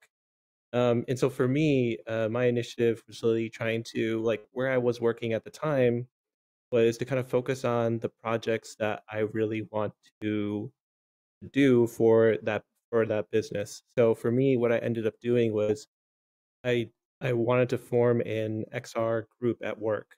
And so what I did was I kind of became this sort of in-house specialist. That's how I kind of introduced this idea, like where I'm at today. So it's something that you can do for free. You don't have to go too far, and it's pretty effective because people will start to see you in this different kind of light. In terms of training, obviously Universe. It was a good one for me, and it helped me understand really the key kind of understanding of what you need to get to really excel in this XR, like in this XR landscape, really. And what I ended up doing was I ended up working on a lot of personal projects, and I would integrate those projects and I would integrate into those projects into the into my work, but also into the work of Universe. So what I mean by that is these projects were really exemplify the industry that I'm in. And we can talk about what that strategy is. So I was working in the architecture, engineering, and construction industry. So in terms of what the projects that I was working on were really focused on the AEC industry. And so it was really purposeful. And therefore, my strategy in networking was also very purposeful. So if we look down to the networking and strategy piece, you'll see that a lot of my strategy was the AEC industry connections. I also looked to other software companies like Autodesk to kind of make more connections in there through their conferences. And then I ended up actually creating a project for the AEC industry that ended up getting published by Unity Technologies themselves. So that got me a lot of I guess a lot of people kind of noticed what that was, and so basically that kind of accelerated my networking strategy. So the Unity industrial team asked me to come internally and present to them some of the learnings that I ended up discovering for the AEC industry, because they were interested in what I was. Define what A stands for? Yeah, AEC is short for architecture, engineering, and construction industry. So and that's what I was, and that's the industry that I was in. I was inside. Um, and so the Unity team at the time was really developing their industrial section, and they were really kind of interested in some of the products that I was developing for the architecture company that I was working for at the time. So my intent was really to kind of create this sort of feedback loop on my resume and my portfolio. So a lot of the work that I was showing was really relevant to the industry that I was already in. So that was a good key strategy because a lot of the products that I would create were really focused on that industry. So it was really helpful for that industry and in solving problems. And so for me, like obviously in office was a strategy for channels, Unity technologies themselves, as well as LinkedIn, Discord, and Altspace VR in terms of social. And so for me, that was really key to a lot of my success. Like creating a network in these channels was really helpful for like long-term relationships. Um, and then beyond that, really the focus was my personal projects, and then that making them AEC specific. And that really helped me create conversations with a lot of people, but also conversations here at Universe.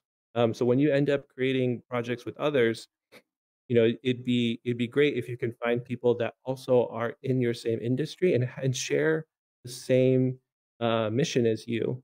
And that would be really ideal if you can. Um, and then obviously my attitude the whole time I was working in with Universe, but also working at my job was to like wake up early and stay up late. So, like wake up early in the sense of do your homework, do your work on Unity or work on Universe projects, then also focus on your mission, to help your industry or break into that industry. So your portfolio should reflect your intentions to go into that industry. Um, and my personal, so basically what ended up happening was I had a referral from Unity Technologies that was already working for the company I'm currently in today. And they were like, "Hey, Adam's working on a lot of the stuff that you're thinking about as well. So why don't you two connect?" And that's how I got into the company I'm in today. Awesome. Yeah, so on the right is my path summary. So same fields. As you can see, a little different. I am a project, not a product manager. I can help clarify what that means a little later, but one is more internal, one is more external, one is more internal facing. I wanted to go into actually a job that provided a little more um, challenge. I had always been working at a very large company already, and so that was one criteria. And of course, wanted to get into XR. So I found this startup called Bad VR. It's a data visualization company. So much different than what Adam's already in. But for me, I wanted that challenge, and I wanted to have a little more leadership role. That's what I got when I got into that VR. Well, my background already before, I was an automotive engineer at a large auto OEM. So I have a lot of things already with, say, like more technical work. And I also taught before. I was teaching kindergartners through sixth graders in STEM, and really wanted to use some of these skills and foundations to apply towards something bigger than me. And so the start for me was a little more attractive. I was able to crank out a job within 6 months, and that was a lot of front work. I'll tell you now, in terms of networking. So what happened was I took a lot of initiative to go to competitions, to find people to talk to, and to understand their journey. And I also did a little volunteering. That's something that a lot of people neglect, actually. Volunteering in general, no matter if it's for your job or related to your job directly or indirectly, there's always a lot of fantastic opportunity to meet people and learn and also improve a lot of your skills that you might not really think about, that are more on the personable and non-technical skills that really get you in the door sometimes the first interview. I did some training with Universe. At the time, I was looking for something that was more self-paced and something that I could control my schedule with. And into networking, which is the biggest thing we talk about here. So my path is a little bit more, I would say, brute force. I really wanted to go into the shotgun approach and many people as I could into my network. So I actually attended the peak of my job search, over 3 events per week. An event could be, like attending some kind of talk, to a competition, or even just sitting in a lecture. And that actually led to, I would say, I call them coffees, really they're virtual coffees. When we had COVID, just when a lot of this was done, it was just a lot of Zooms or even Google Meets or whatever platform people preferred, even a phone call. And I did that with 4 to 5 XR professionals at the end of the day. And you'll see it in some of the next slides, some of the breakdown of what that looked like. And so my intent was to learn their origin stories, these people who are already in the industry, to find patterns and what would actually make sense in terms of like what is it that people leaving Dawn, or what was it that got them into the industry. And the channels that I did this to communicate with these professionals was a bunch. You can see Twitter, LinkedIn, Discord, Slack, and various virtual platforms that events are hosted on, which some of them have built-in chat features, which is really nice. If you see someone that you think is really interesting, you can directly just chat them up in that event. And then my portfolio, I really put a lot of competition highlights in. And I put in some extracurricular project too, because I was going for a project manager role. And I wanted to show people that, even if I didn't have direct experience in some areas, it was something that was related to project management. And project management has to do with documentation. And so I wrote a lot of process of how I achieve some of my projects. And then the other field was my attitude. So I went in with this attitude of leaving no stone unturned, really finding all the opportunities you can, and always don't hesitate when you see something, go for it. Because a lot of times you might surprise yourself if you go towards something you didn't really think about before. People really relish authenticity and just giving your best, and that's met with a lot of sincerity a lot of times when you contact people out of the blue. I'm just giving them, a reason of why we want to talk to them, and they appreciate that, and that really carried me through a lot of this job hunt. And then the end for me was, at the end of the day, a personal connection at an event, so that really paid off. Next slide, please.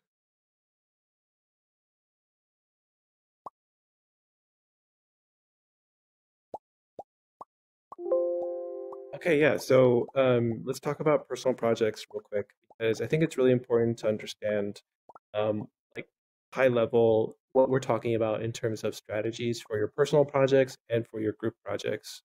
So while you're in specifically while you're taking your courses. So like I said, like I was working for an architecture company, and I was really trying to understand, like, okay, like what project can I do for this company, but at the same time, like what can I make as a portfolio that would make sense as a good story to tell my future employer, right?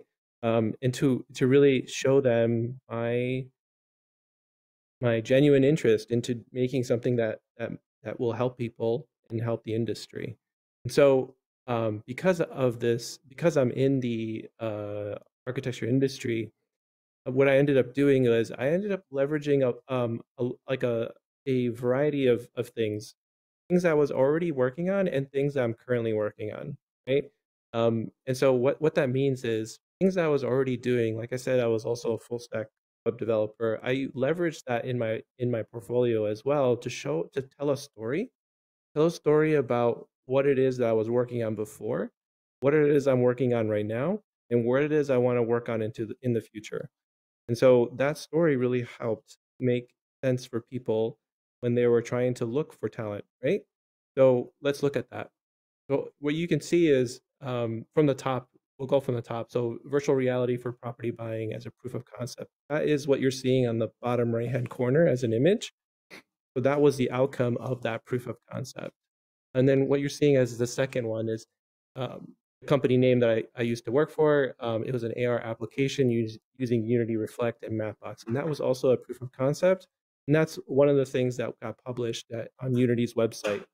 So with these two projects, they were really compelling, but they were also listed as one of the first projects in that portfolio because they were kind of the strongest to kind of show people what it is that I'm interested in and where I want to go. And a lot of people ask when they look at your portfolio, like, okay, like how did you get here? And so there's a lot of backstory behind that. So like I said, I did an XR like internal group. And what we ended up doing is one of the first projects that we ended up doing was using Unity. We actually made another application for like saw an opportunity for that company for their 25th anniversary. We ended up making an application using Unity, an AR application for that anniversary for our clients. And so that sort of was the opportunity for me to quote unquote like strike, if you will, on a project that was internal, and that's something that was really something that allowed me to get more projects. And so what you're seeing above that third project is the projects that were quote unquote like unlocked for me internally, and then also allowed me to kind of use that opportunity to work with Universe and take those learnings and incorporate them into the classwork or into the coursework. So that's what's really important to understand, is that projects that you work on, I think, should reflect your intentions and what you want to do for your industry, and telling that story. And what you'll see is below that third project is something like I worked on the website, the brand. I worked on. I was also a part of an internal group called Media Objectives. I also worked on that website, and I worked on pro bono websites as well. And yeah, and then I also identified it was acquired. So I mean, like, there's a lot of like good things, but then I never forgot where I came from. In so computer science in VR course with the Universe and Altspace VR, a lot of people wanted to know what the heck that was, right? They wanted to know what that was, and that caused deeper conversations to happen. That caused deeper conversations to happen internally for my work. It also caused more conversation about the future of work, right? What is the future of work for this industry? And also caused more conversations between the channels that I was socializing in with my peers in Universe. So I think that was a really strong and very authentic story for somebody that really wants to break into this industry. And so that's why I really am an advocate for working on a purpose-driven kind of project that will reflect your intentions. But also, I cannot deny the fact that Justin, who was able to get a job faster than me, like, community is really important, and relationships are extremely important. And building those relationships and fostering them, like Justin has shown, will give you fast results as well, if not more results. So keep that in mind as you move forward through your journey.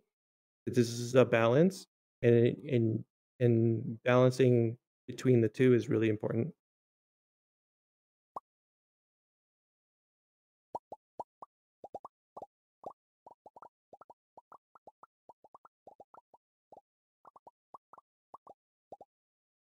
Right. Yeah, let's talk more about the networking aspects that I was referring to. So, right here is a breakdown of the 45 professionals that I was able to get informational interviews with. Position. The bottom I'll go through really quickly. This was done by me. The period was from June 2020 to October 2020. Platforms that I was sourcing these were from Zoom, Google Meets. I'm sorry, the platforms that I conducted these interviews were Zoom, Google Meets, and the sources were from all those in the bottom. So the left-hand side of this graph is the number of individuals. The bottom are all the positions that I talked to. Founders I talked to, PMs, in this case, was project or product managers. There's people from the Mozilla Lifeboat, a special category for Mozilla. Producers, professor, community sales dude, a strategist, trainer, columnist, researchers, recruiters, chief revenue officer, experts, so-called expert. I don't know what qualified them as expert. That is, they had in their title. UX designer, tech artists, executives, and specialists. And so in total, there were 45. And out of these 45, 32 categorized as ones that actually gave me solid advice. And 13 of them were, I would say, were more or less general advice, which was still valuable. So you can see the majority of people I talked to were founders, which was really interesting because it was out of this sample size, kind of gave me a sense of this is a very still young industry. People who were really open to talking about it and trying to grow it. People who are in the thick of it and really trying to inject new flavors and innovations was really exciting to me to think about. So that was a cool breakdown. Okay, so this gives you a glimpse of who I talked to. Let's now go into the advice I was given. Next slide. Okay, so the way I did this is I took all the advice, and I summarized every single one of those that gave me advice to just one top advice, so the number one advice that I extracted. So I did a pie chart, and I categorized each of those number one advices into either it was something that had to do with development, something to do with publication, to do with networking, something to do with defining who you are, something that had to do with education, and something to do with competing. So let's go from development first. So four of the number one advice given have to do with development. I was told, be hands-on, learn development skills, learn Unity again. Really get into the nitty-gritty of the software. Really immerse yourself into what makes an experience and what it takes to actually generate some kind of gameplay, for instance, or something that actually has to do with app development. Get your hands dirty with that. Uh, Publishing was interesting because that was actually the majority of, well, not the almost majority, one of the majority. So that was writing thought process, posting social work on social media, post why and how you did your projects, post Unity projects, show your off work in community, use your own stuff, and then ship software product. By the way, the asterisk has to do with people who were product or project managers. Those were important to me again because I was looking for that role. You can see here, overall, this is saying, get yourself out there and actually show people what you're doing. And every single time I give this lecture, I make the analogy of you could have the best restaurant in town, right? The coolest food, the most savory things to eat. If you publish anything, it's not going to show up in Yelp. It's not going to get on its radar. Like no one's going to know you have the best food in town until you actually show people and have the guts to actually post somewhere that is accessible. Now let's talk about networking. So 7 were networking, engage with LinkedIn recruiters, network like crazy, foster local relationships, have presence in industry events, keep showing up, network as much as possible, align with organizations and groups. You can see here, there's a lot of talk, advice about really getting into the community and not being afraid of engaging with people. Ultimately, industry, just like everything, is made of people. We go into being conquered by robots and being digitized fully. We're still people. We still have the ability to learn from each other. And people are social creatures. They want to help each other at the end of the day. So don't be afraid to really connect individuals and professionals. Defining. This was interesting to me. So A lot of advice was about creating your niche, follow what good feels good, be distinct or be extinct. Find your strong suit, market yourself for your role, be good at your strengths, engineer your own job. But this had to do with a lot with, really know who you are, like, and what you want. You talk to people, make sure you have that and express that. Don't make a introduction really be pinpointed because that really helps drive your discussion and helps the other person you're connecting with, especially someone who might not have enough time to talk with many people every single day, who took the time to really sit down with you and give you advice. Give them specifics of what you want. Don't just go in with saying, "Oh, I just want a job." That doesn't do you any good, doesn't do them any good. Add the discussion with niching down and figuring out what you really want and what you think will, need to get there. Then education. Consume information like a vacuum. Be comfy with data. For experience first, have a hacker mindset. Improve technical and speaking skills and read newsletters. Read newsletters. This had to do with staying in the know, making sure that you're keeping a pulse on the industry, either through news posts, newsletters, making sure that you at least have a general sense of what the industry is about. You don't go in with a mindset of, again, being a generalist. Be someone that has at least something to talk about, opinion about the industry. And then the last one was competitions, which for me was big because I wanted to actually get out there and learn faster. Someone just said compete in hackathons, which is really valuable because hackathons are a great place to not only meet people, but also learn fast and fail fast and fail hard, essentially. And you learn a lot through that experience. Like, never be afraid to fail when you're in hackathons, and they really encourage that. You learn so much when you were in those. So that was the pie chart of the number one advice given. Let's see, let's go to the next slide. I guess we're pretty much at the end of it. So to contact us, we're both pretty active on LinkedIn.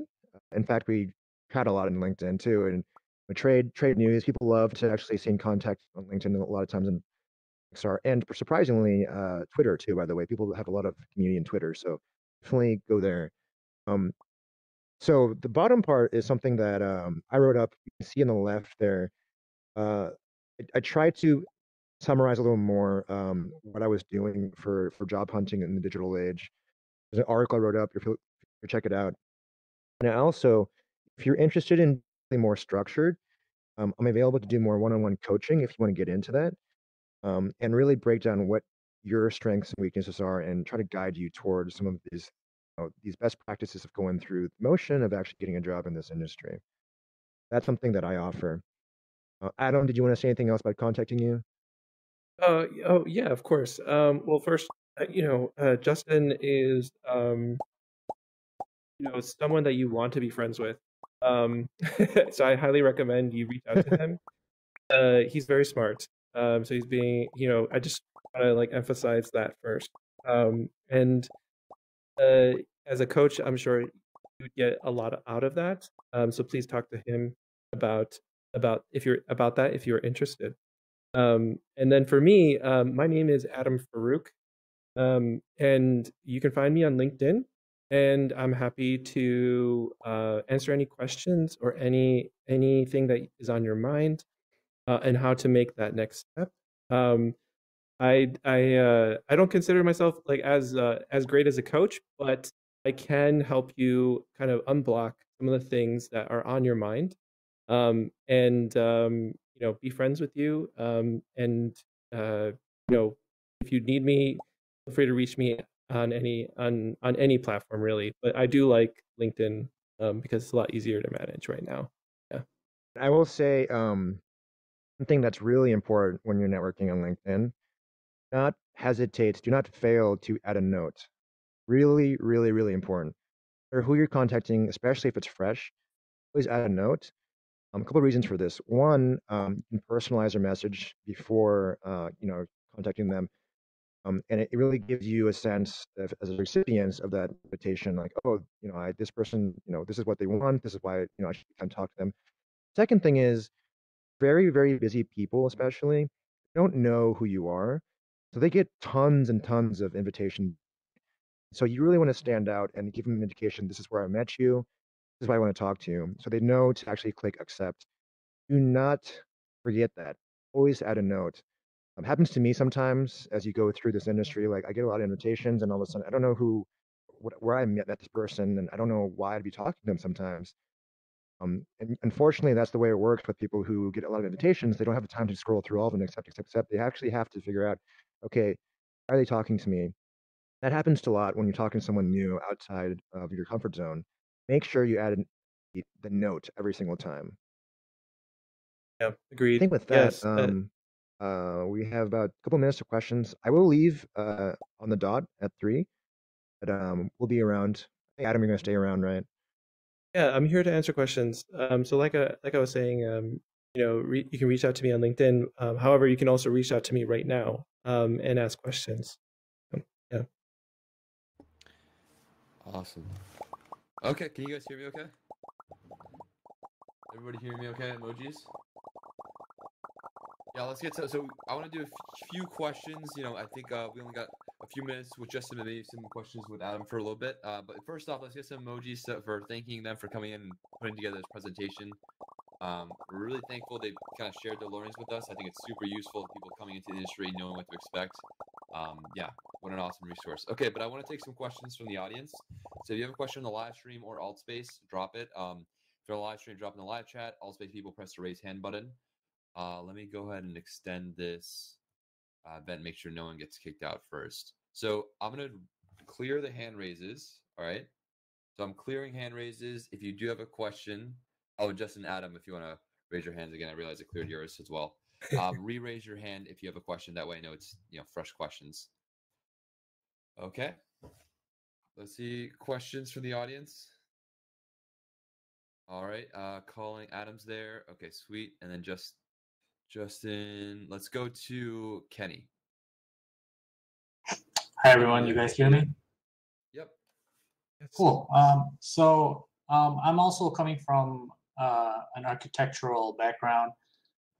So like you mentioned mission. So what, like, I was just curious what your personal mission was, because I'm trying to shape my mission. I, personally think XR is going to be the future, but I am still shaping my future and shaping my story of that mission. So I was just curious what your mission was. Absolutely. No, I'm glad that you're thinking about it this way, and I think that you're on the right track in terms of trying to develop that, like, the mission, but your purpose, right? Because I think that's really what you're getting at. High level, you know, for me, it was about helping people. It was people first kind of mission, and solving problems that are more specific to that AEC industry. And so when we think about the AEC industry and architecture in particular, what does the architect really have a problem with? They have a problem with, like, for example, um, orchestrating the general contractor with the electrician and with the structural engineer and things like this, right?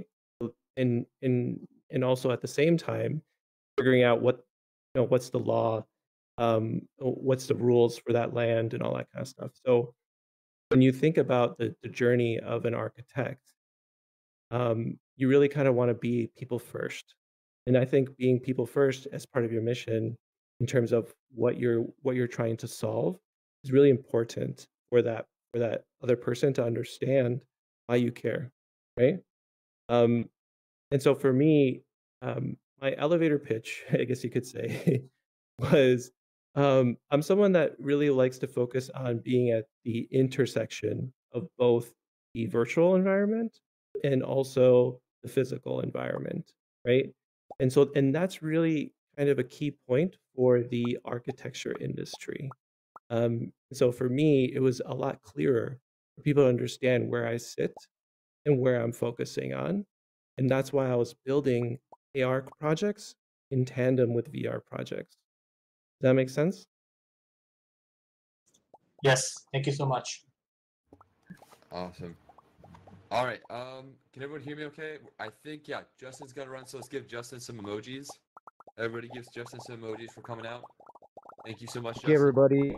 Yeah, don't hesitate to contact me on LinkedIn. Again, add a note, please, and I'll be happy to chat. I'm always available to set up some time to just even just a small guidance if you want something like that, and a sense of where you are and what kind of things you can improve on. It's always pleasurable for me to help a fellow student in the universe coursework community. Awesome. Thank you so much, Justin. Yeah, everybody. Thank you so much for coming. Thank you. All right. Okay, so yeah, we're gonna keep doing questions, but I did promise the class we'd reveal the raffle winner, and it's our initial 4 to 6 time period. So what we'll do is, Adam, if it's okay with you, just quickly reveal the raffle winner, and then we'll get back to questions. Does that sound good with you, Adam? Oh, let me megaphone you. Yeah. Let's put you on. There we go. Okay, sweet.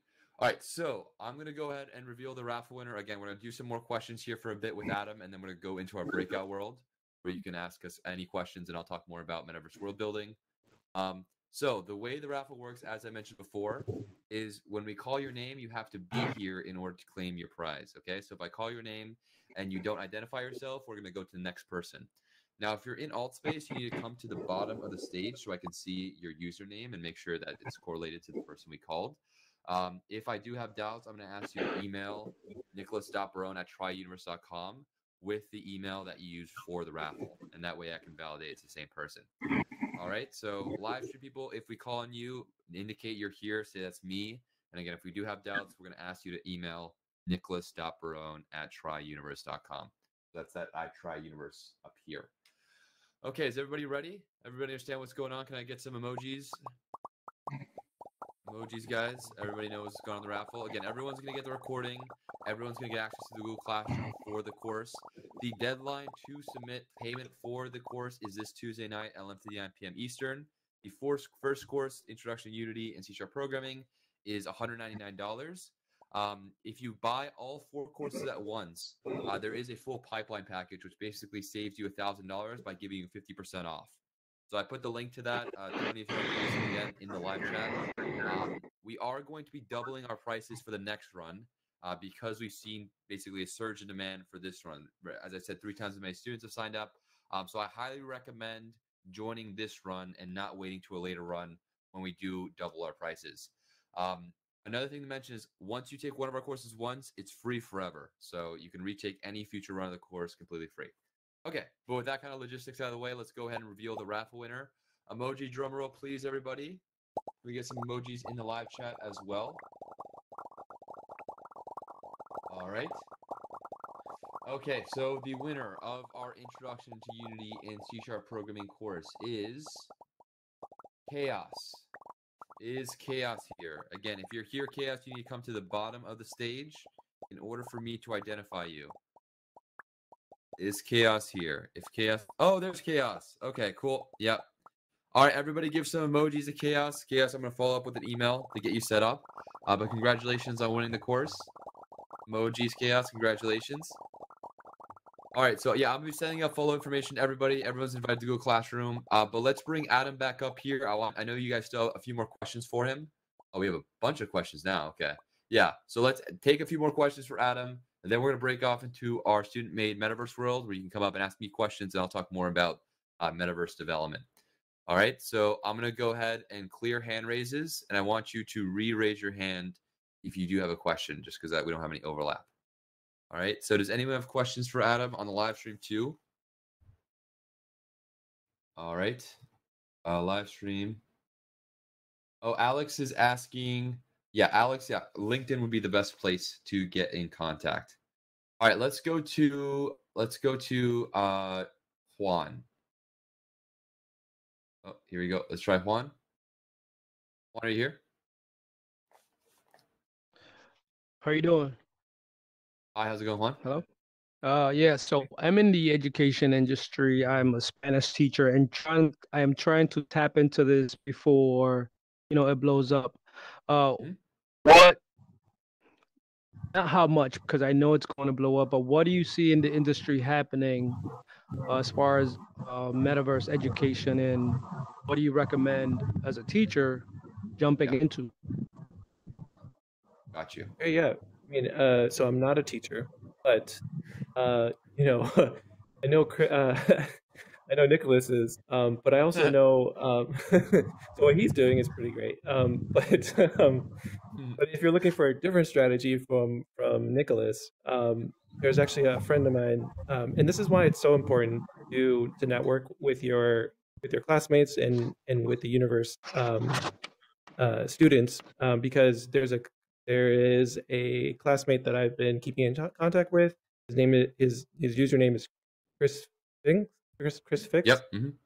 Yeah, and so we've been keeping in touch, and he actually, one of the first things he did was talk to the principal of his school about this really great learning tool, right? And kind of getting him excited about some of the things that he was working on in terms of the projects here at Universe. He actually did show the principal and then also a large number of people on the board. I think he was talking about the board. So eventually that led to the board, and so a lot of people ended up really rooting for him because he saw the work that he was working on in in Universe. And one of the things that really stuck out, actually, what he was telling me was the photogrammetry lesson. You know, are you still teaching that one? Yep. Okay, yeah.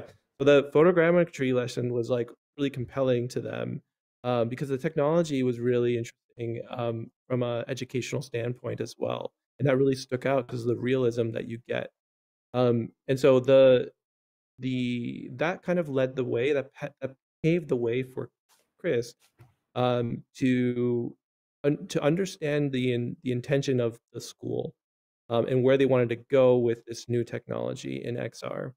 And so what he ended up, the result was they gave him a budget, a good budget, to open up a lab, and he has a lab now with about 16 like computers basically in the school, and these students that he is, I believe, working with are also special ed, I believe, and so he is also has a purpose to help them as well. So he did have a focus within the education segment, like he had a specific goal, a mission, kind of something I mentioned earlier. And that mission was very clear, and it shows, and he was able to provide results and also show that his work from Universe as a way to show that he is the subject matter expert of that school, and that really helped validate a lot of his thinking and him in the way that he approached this. Is that helpful? Yeah, oh, yeah, no, I had to put the hand down, but yeah, no, yeah, Okay. yeah. Chris is like, I get he's it. doing amazing. Yeah, that computer lab, he's got like 16 computers with like their Alienware desktops with 3080 graphics cards, so they're probably like about 3,000 a piece. So that lab to construct probably took between $60,000 to $100,000, and he must have got some sort of contract with the school to be able to do that. And I'm sure the work he did at Universe helped validate basically them putting the trust in him to give him those resources. So he's doing awesome stuff for sure. Yeah. Okay, let's do some more questions for Adam, and then we're gonna break out. So Adam, if it's cool with you, let's do 2 more questions, and then we're gonna portal over. Okay, Sure. sweet. Let's go to Jur.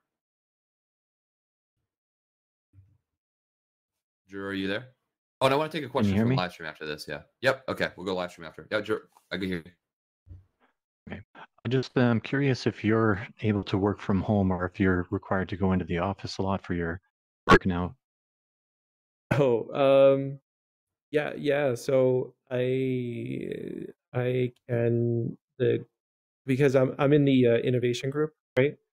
Within Walgreens, so that is a group that has no issue. I can work globally, so I can work from home essentially. If that answers your question. Yeah. Awesome. Okay, I want to take a question from the live stream now. All right, so let me just kind of scan through. Yeah, I see Scott. Okay. Yeah, Scott, I'm passionate about let me just quickly answer this one. I'm passionate about helping people with mental illness and trauma VR. What companies can keep an eye out and the mental health VR space. One of them is Trip. Trip is an app on the Oculus Quest. It also just recently acquired the Evolve VR community, which is like a meditation space. In Altspace is another community here. So they've been doing a lot of activity within mental health and also just kind of like meditation. So I would definitely look into them. Also get involved in the Evolve VR community here at Altspace. They're very vibrant. They have a lot of free events and free meetups. It's a really good community. One of the cool parts about being in the metaverse is that the same people you guys are going to be in class with are also going to be the same people that you can meet around the metaverse and other events as well. So unlike in Zoom, where it's a Zoom call and then everyone parts ways, and it's very unlikely you'll meet them surfing the digital internet, in Altspace, it's a very kind of close-knit community. So a lot of the people you'll see at other events on this metaverse platform, you'll also see in class, which makes it easier kind of to form a relationship and also kind of see where everyone's interests are. So yeah, just like you would in real life. Yeah.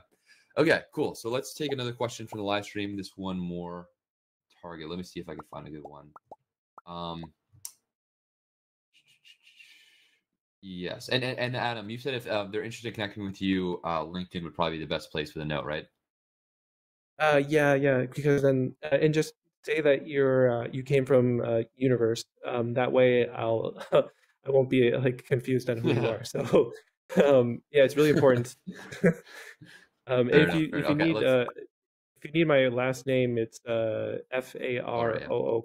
Yeah. Yeah, no, someone was actually asking about that. Okay, awesome. All right, let's do one more question. Actually, let's do, because Joshua's been raising his hand for a while. So let's go French Leaf, then Joshua. And those will be the last questions. Hi, thank you so much. So one thing I've been noticing is, and thank you for this again today, how do we are you noticing that there are, because you're on the inside, things coming in terms of making this more accessible for people who are, sight impaired? How are they going to come into this VR space? Are there things that are, it's just a concern of mine because it's like a whole faction of our population that's left out of this emergent space. And what are we going to do to be able to adapt the space for people who are both hearing and visually impaired? And do you have any kind of like inside intel about that in terms of your community, about what's coming down the pipeline? So I'm under NDA. I cannot talk about what I'm working on. And that's just, the business. But I can say what is publicly available knowledge, and that is the blind are being considered in the metaverse, and the disabled are being focused on. It's happening now, and it has been happening. Accessibility is a big piece of this, and we're seeing changes happen, every 4 to 8 months, in terms of updates on the technology. What you'll find is a lot of proof of concepts available online regarding the blind and hearing impaired. There's a lot of creative solutions out there, but right now they're being like quote unquote like productized, and so you will see them, especially when the next iteration of the hardware comes out. And I'm talking about like eye tracking, for example, and things like that. When this new hardware enables the software to capture that data and understand it, then you're going to see a lot more of that, a lot more of those solutions mature. And so what you're going to experience is a fast growth in that area in particular, because of that, because the foundation has been laid already, right? And I'm thinking about like results, like in terms of better outcomes for those disabled people, and so they're not being left behind. They're being considered, and they're considered with the utmost attention to their needs. And feel free to reach out to me on LinkedIn and to discuss more if you need more clarity on some of these other things. Yeah. Awesome. All right, let's go. Last question to Joshua. Joshua, do you still have your question? Yeah, I do. It's a pretty quick one too. I just didn't know. I know we have the recording of this class, but are we going to have access to these slides maybe in the Google Classroom as well? I have to ask Adam. What do you think? I mean, you can have access to whatever. I would get Justin's permission too before Yeah, that's you true. You're right. Yeah. share anything. Yeah, let me get back to But you on that then. Yeah, we have to ask Justin I as mean, well. yeah.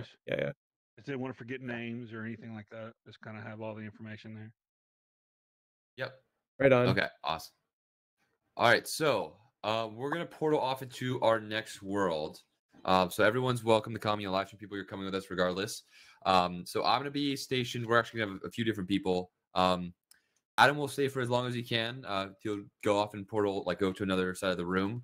I'm gonna be there, so you can ask me questions about anything. So just come up to us, ask questions. You'll be able to see like a VR world. One of our students made artsy. You probably saw another world of hers in the workshop. This is another one we're going to visit today. So yeah, please come up, ask us any questions. We have other people. Chriso, who's our instructor for the course as well, is going to be there. So this is what he looks like. So you want to come on stage for a sec? So he's going to be there if you want to go up and ask him any questions. So yeah, just so everyone knows who we are. This is Adam. This is I'm Nicholas, and then this is Chriso. So come up to whichever one you want, ask questions to, and we can help with anything. And yeah, feel free to explore the world. So I'm going to drop the portal here in the center. The way this is going to work, we do have over 30 people right now, so we're going to have to drop multiple portals. So let me go ahead and get the first one going. So we're going to click on the blue orb. One sec. And live stream people, keep dropping your questions in the live chat. I'll be able to see them and monitor them as well. So I'm dropping the first portal here in one world. I'm going to drop another portal here. And Chris, so do you actually want to drop it because you're on PC? It might be more stable if you drop it into. I'm not sure which world you're in, but in case of the other one. Yeah, I will definitely do that. And hello, everybody. How are you? And yeah, it should be under my events. So if you don't get, I'm gonna have another avatar stay behind just in case. But you'll also be able to find the event if you go to menu, events, and then go to all. So the all tab in the top left, you should see the breakout session once we start getting some people in there. All right, so let me turn off the stage blocker here. So once you have a line going from your avatar to the orb, do not click again.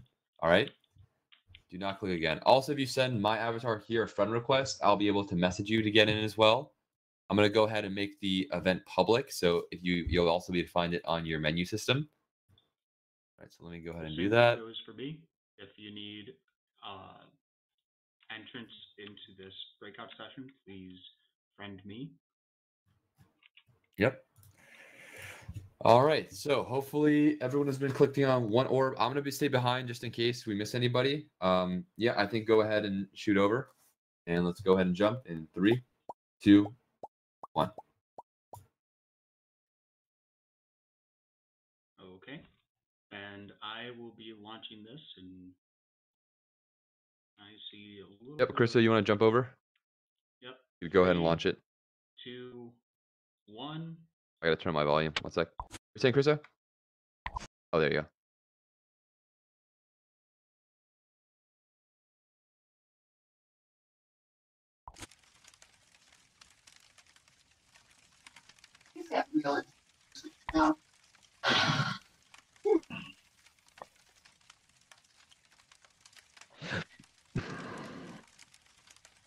What's up? What's up? Oh. Hello, everybody. Hello. Hello. I will be standing over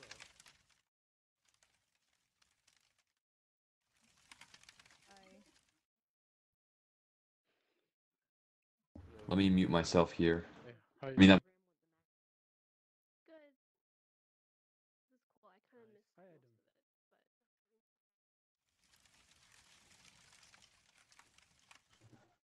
I kind of missed most of it,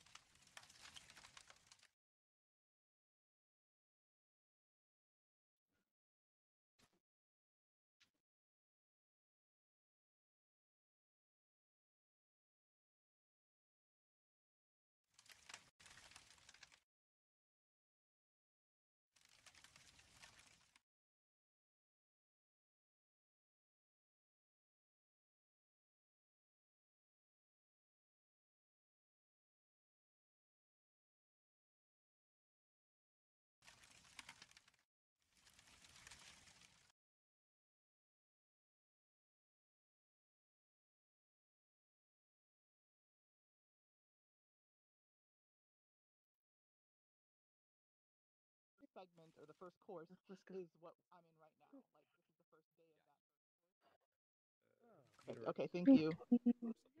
Yeah, and let me just tell these people in the other room. Guys, if you're in the other room and you haven't joined yet, go to menu. I'm going to support all these people, but go to menu, go to my events, all, and then you'll be able to find the breakout session there. You also send me a friend request, I can join there. All right, let's go and jump in.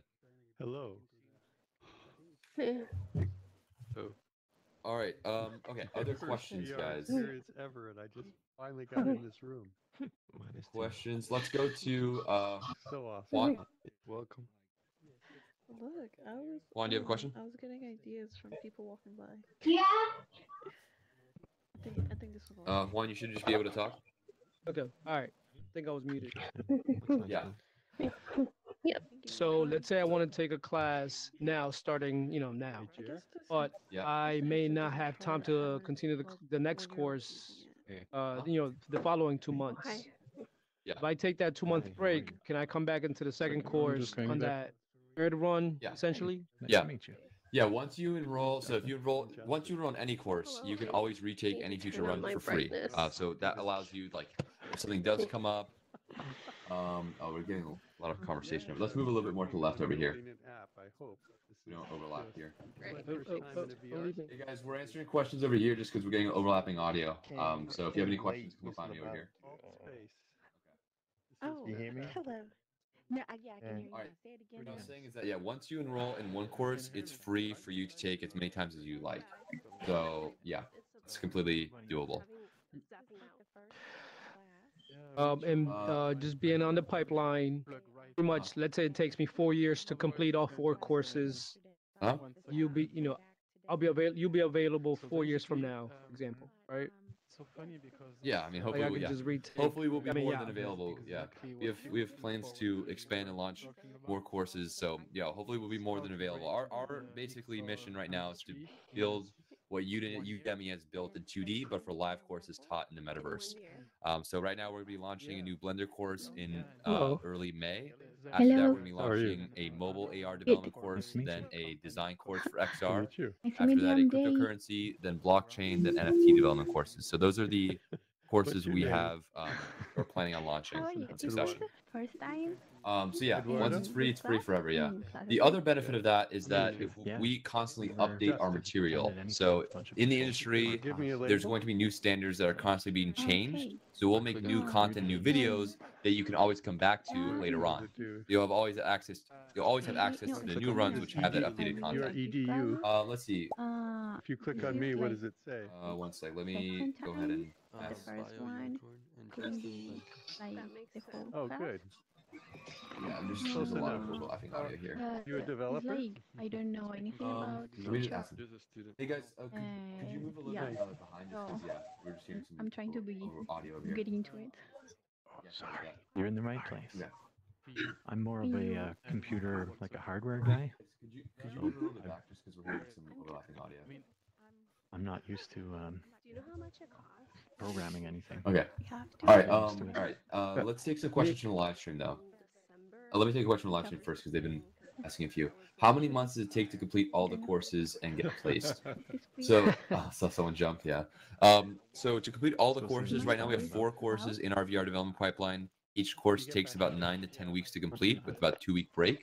So you should plan about 44 weeks to complete all 4 courses. But it doesn't mean you have to get 44 weeks in order to get placed. For example, Justin got placed after he completed the 2nd course, and so did Adam. So you're supposed to be recruiting and networking as you go through the courses. So it's not like, oh, okay, now I've finished all the courses, now I can start going to the job market. Obviously, you're going to be more prepared, but by the end of the 2nd courses, you already have a portfolio of 7 to 10 metaverse worlds that you could show off. So yeah, you should be networking and recruiting throughout. The other thing I want to say the reason why our courses, so if you look at another typical program, they'll usually say that, you can learn basically from scratch to building a VR app in a 10-week period. But the issue with that is we've seen they move way too fast. So a lot of times if you have someone that doesn't come with a lot of experience, they're not a software engineer of, multiple years, they're not going to really be able to digest the content or even have time to do personal projects or modifications.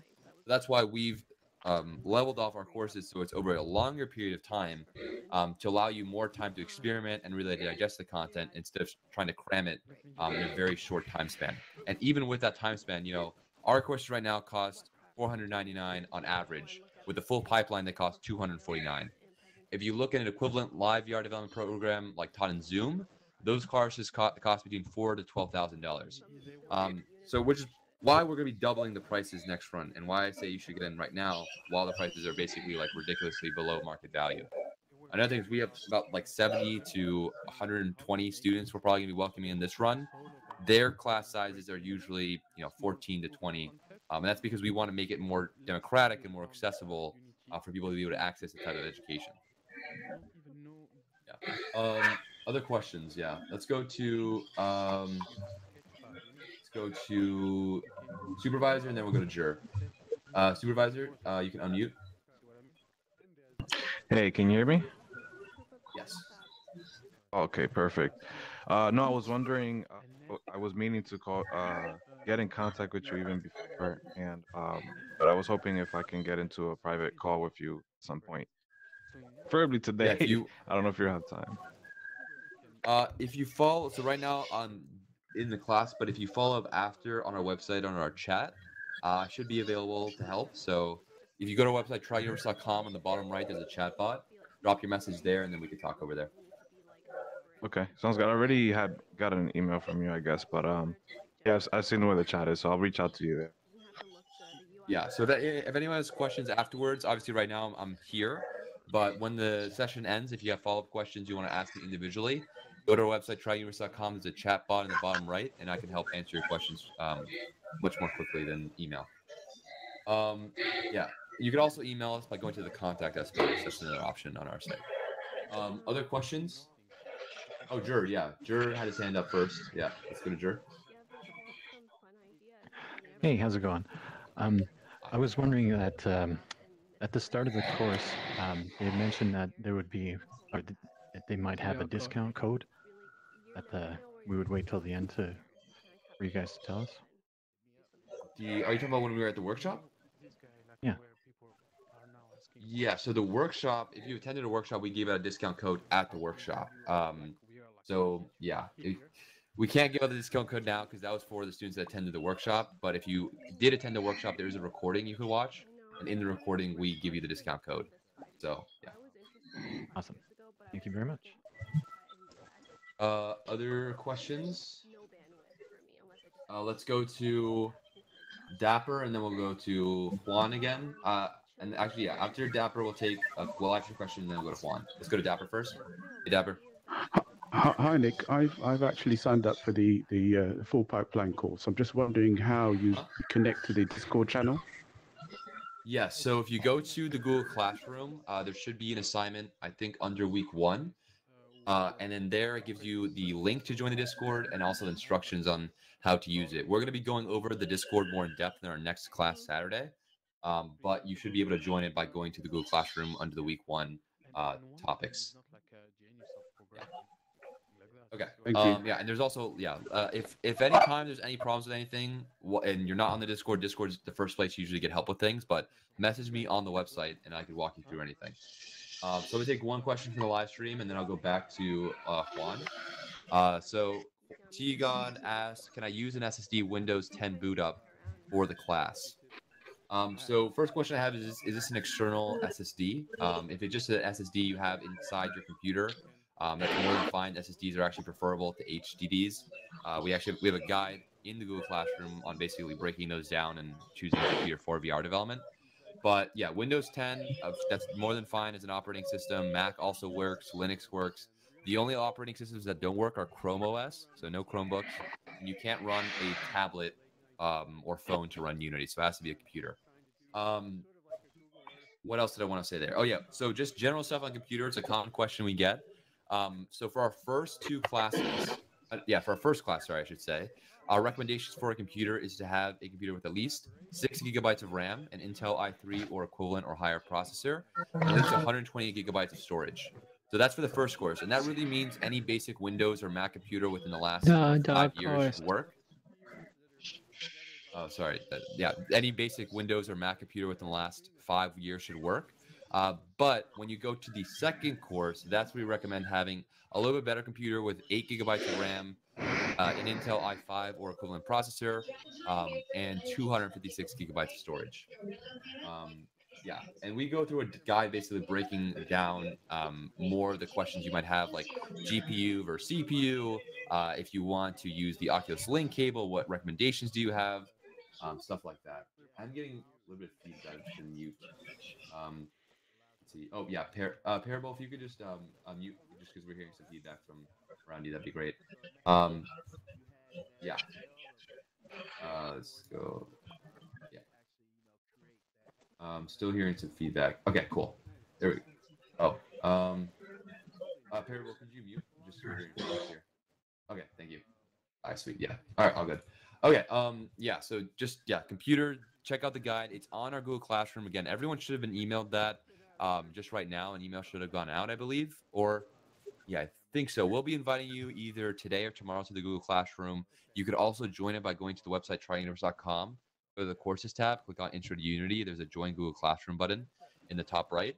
As long as you have a Gmail, so an email that ends in @Gmail, you can join it. Other emails you might have some issues with. It's not always, but sometimes it does cause issues. And there's a guide under classwork, computer for VR development, which basically breaks down everything I'm talking about. I can go more in depth if we do have questions. Let's go to Juan because I know he's been raising his hand for quite some time. No, just one last question. How long before, how many weeks into the courses before you're able to create something like this? So like a cool space like this? That's second. So you build your first alt space world in the first week of the second course, but you build, that's a very basic world in the first week of the second course. As you go through the course, you learn more complex things that help build more intricate worlds. So in the first week, you go over how to get a basic world going in AltSpace, and then the second week you learn how to use third-party asset stores like Sketchfab and the Unity asset stores to populate them with more extravagant assets. In the third week, you go over version control, so you can Git and GitHub to back up your projects. In the fourth week, you go over Blender decimation to optimize your assets and increase performance for your users.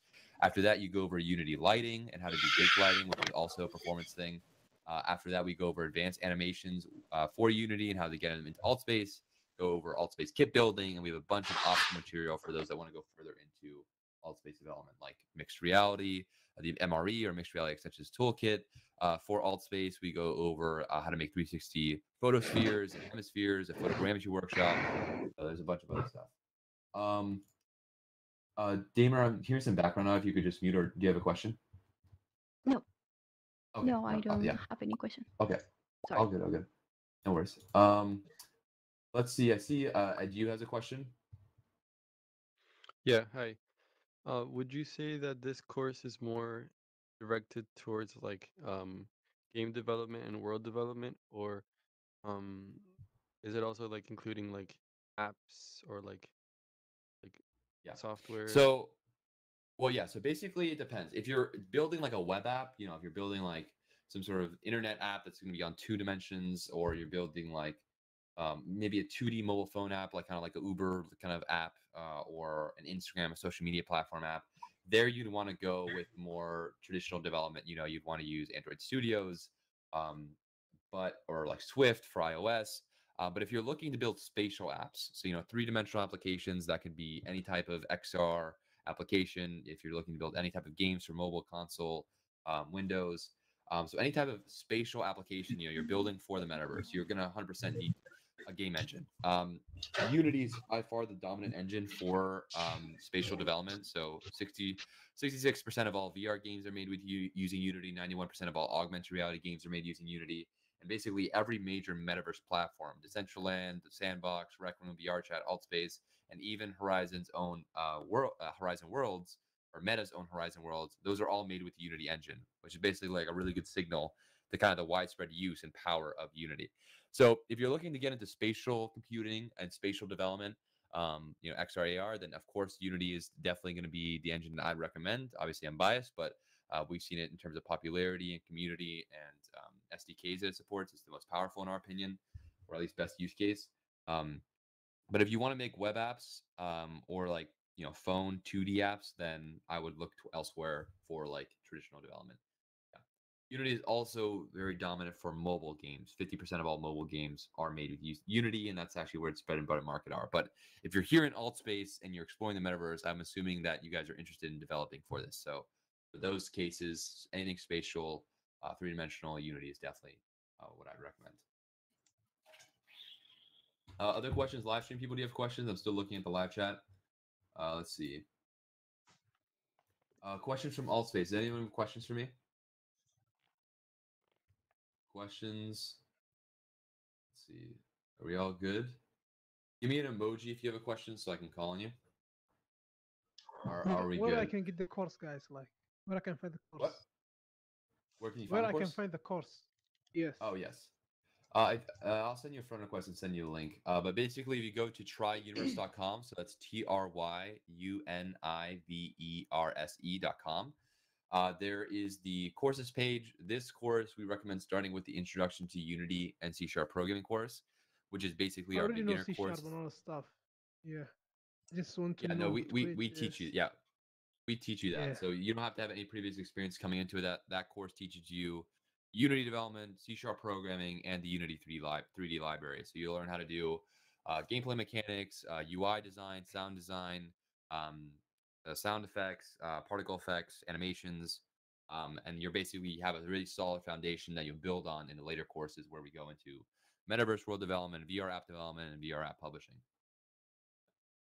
Okay, I just see you friended me, so I'm gonna send you the link right now. Yeah, okay. I add you. All right, cool. I'll send you a link. Wait, why is Link. Paste. There we go. Sent. Okay. Another thing. Thanks. I Thanks. mentioned Yeah, I this. found the link. No problem. Yeah. Another thing we get asked about a ton is people are like, what if I want to learn specific metaverse platform development? I mentioned this in the workshop, so some of you might have heard this before. Oh, Sergi's, before I go into that, Sergi's asking, do we create any games in the first course? Yes. Do you create a game every single week? You have the option to create 2 games. We basically have a weekly project and a challenge. The challenge is optional. So you're required to create 1 project a week, 1 game a week. You have an optional project for the second that's more of a challenge to boost your grade. So by the end of the course, you'll have between 7 to 14 projects, and you also have the option of doing a personal project. So yeah, you're doing that every single week. So you'll have a portfolio of projects by the end of the course, and by the end of each course, in the next course, you're building 7 metaverse worlds. In the third course, you're going to build a VR app, and then in the fourth course, you publish it to the Oculus App Lab store. All right. What did I want to say? I was talking about metaverse development. Yeah. So as I said, every major metaverse platform is basically made with Unity. Now, these metaverse platforms, what they do, some of them, is basically they give native world building tools. So they make world building tools that are in-app. And that's the only way creators can create content for these metaverse platforms. The issue with that is that you can only build those worlds in that specific metaverse platform. So if you want to build that same world you made and port it to another metaverse platform, you're not able to. And you're basically chained to that metaverse platform in terms of the users you can reach and the content you can distribute. So if that metaverse platform, for whatever reason, doesn't have the growth you want, or it actually dies, which is not uncommon for metaverse platforms, all those skills are not going to be transferable, and neither is your content if you need to move to a new metaverse platform. So that's why we teach Unity, where you can build the content in one central engine, and Unity will handle the deployment to multiple different platforms. So you can have this same world, the world we're seeing right now, you can deploy it to AltSpace, which is obviously a metaverse platform, VRChat, which is another metaverse platform. You could deploy it for a console game, a independent VR game, AR game, or AR app. Doesn't have to be a game. Mobile. You can use the same assets and distribute it across multiple platforms instead of basically being hitched to one. So that's why we teach Unity and not a metaverse platform specifically, because the skills are way more applicable. If you ever want to work for a company, a metaverse company even, you're going to need extensive Unity knowledge. Okay, other questions? I'm losing my voice a bit, so I can't take too many more. Hello. Questions for me? Oh, where is that coming from? How do I raise my hand? Oh, I see you. Yeah. Hey, Peggy. Hi. I just purchased a book on C#. that I'm Huh? because I don't know it at all. Yeah, no worries. Should I start learning that now, or should I wait for you to present some material that we can go forward with? Yeah. So that's that. Yeah, you could 100% have optional material like the book. That could be a great resource. I would say there's no harm in starting it now. I don't think they're going to. They're obviously not going to teach anything contradictory to what we're doing.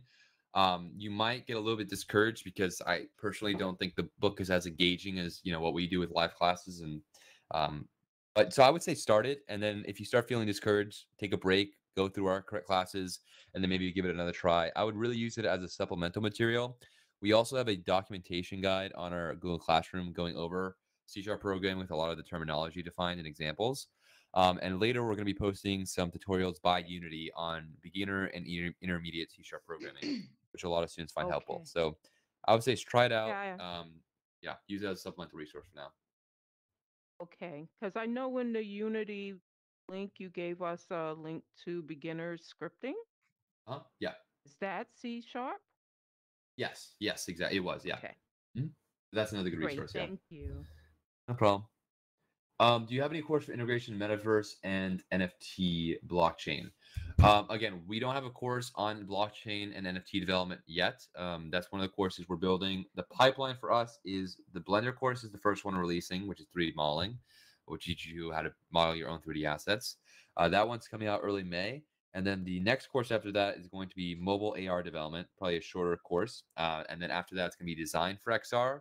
And then we'll go into blockchain, cryptocurrency, and NFT development. So that's a bit later in the pipeline of what we're launching. So we don't have it available now. But the students that are in our community will always get access to the first runs of our courses, which are always going to be discounted. So you'll get access to basically the kind of launches for all the new courses we do, which will have lower rates, compared to what we're eventually move towards. Other questions for me? Questions on live stream? Feel free to ask them as well. Questions for me? Hello. Hi. I'm hi. over here. Oh, hello. Jody. Hi. How are you? Hi. So. Hey, Jody. Hi. Sorry, I just got kicked off of my Oculus. I lost my battery, so I'm back on a computer. No worries, yeah. I was looking into maybe creating an app for like designing furniture or something, like kind of for the metaverse. But I want to definitely do an app. Is that something that I'll be able to do through this course as far as like making different furniture, that sort of stuff? And like, is that something I can possibly complete with this course, or was that something different? Yes. Yeah. So definitely. So for sure, but that'll make one key point. So basically, if you're making application, what you're gonna learn from us is really a lot on the development side. So if you want to do like the UI, if you have any sound effects, if you want to program the interactions, like what happens when a user clicks this button in, or how does he actually place them? Like, is there some sort of like hologram that shows where it's going to be before they place their furniture? So any type of interaction, any type of sound design, UI, that's what we're going to help with. We'll also teach you how to basically get assets from asset stores like Sketchfab and Unity Asset Store. Now, if you want to build those furniture assets yourself, model them, that is what we're going to be doing in the Blender course, which we're launching in early May. And we do go over Blender in the second course briefly, basically teaching you how to get assets from Unity to Blender, use some basic Blender operations, and then decimate those assets, which lowers their poly count and makes them more performant. So yeah, in terms of actual app development, yes, that's what we do. If it's an XR app, if it's a spatial app, Unity skills are going to be essential for that. In terms of creating models, that's what we're doing in our Blender course, which we're launching in early May. Okay, perfect. Thank you so much. Yeah. No problem. Yeah. Okay, cool. Eric, the raffle had passed. We announced the winner about 40 minutes ago. Yeah. Okay. Other questions for me? Hey, Scat Cats. How's it going? Scat Cats was Hello. last workshop's winner. Yeah. Yeah. Any questions for me, guys? Questions? So this is a world by Artsy. She's one of our past students. So this is a good example. She's basically a professional world builder now. So she builds worlds. She basically builds templates. And you might have heard of this from when I mentioned this in the workshop, but she builds templates, which is like these worlds here. And then she could sell these templates to enterprise and consumer customers, which can use them for a variety of events and different functions. So, we're using them as a breakout session. She's also built like club worlds for events. We use them for work meetings. And then she could have this asset, this world she built in Unity, and then distribute it across multiple platforms. So she could bring the same world into, another Metaverse platform, into another type of app itself. Like, if you wanted to make this be like a console world or like a PC world, you could do that. Now, Archie came into our class without any previous Unity or programming experience and has made a career out of it and is one of the more like prolific people in this Metaverse community. Nero is another one who's amazing. She came in with some Unity background without any programming background, and she's like super prolific in alt space. She was working with the Burning Man in VR festival that took place here. Artsy, so like again, we teach you how to get assets from asset stores in the second course. Artsy went the extra leg up and actually builds all her assets from the ground up with Blender. So everything you see here, she modeled herself. Other questions for me? All right. I think we're all on the same page. My voice is about to give out. I highly encourage you guys to explore the world around you. This Tuesday night is the deadline in order to enroll in the course. If you do not enroll in the course by then, you won't be gained access to the rest of the rest of the 10-week course. And again, we will be doubling our prices for the run after, so I definitely recommend enrolling in this run. If you are confident that you want to get the full pipeline and you want to go through and develop your own VR and AR apps, the full pipeline package is definitely going to save you quite a bit of money. So 50% off, saves you $1,000. That's on our website under courses. Yeah, and once you take our courses once, it's free forever. You can retake it as many times as you like. Okay, guys, I hope to see you guys next Saturday for our next class. Message me on the website, tryuniverse.com. Drop chats. My voice is giving out, but my hands can still type. And I hope to see you guys with us in the Metaverse. Okay. All right. Safe travels, guys. See ya.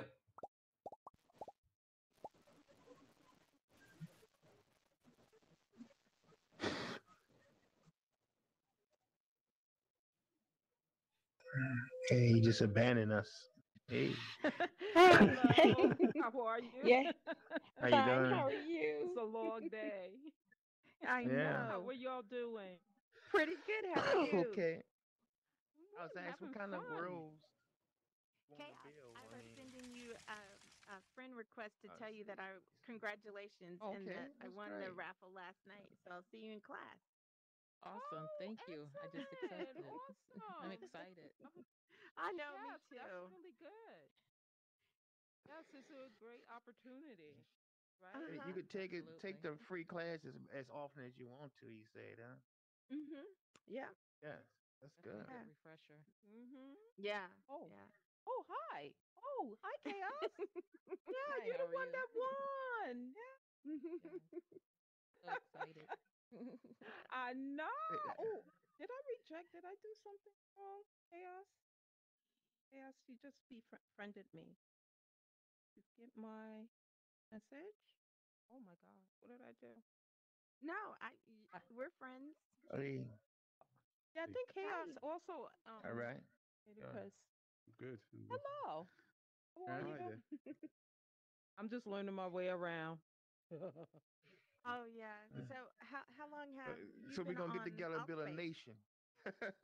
Well, I'll be that's one of that's one of the things that he said is, people meet here and then they form families. I don't know if you guys have noticed some groups, they have names and then they have the The flock chosen or family.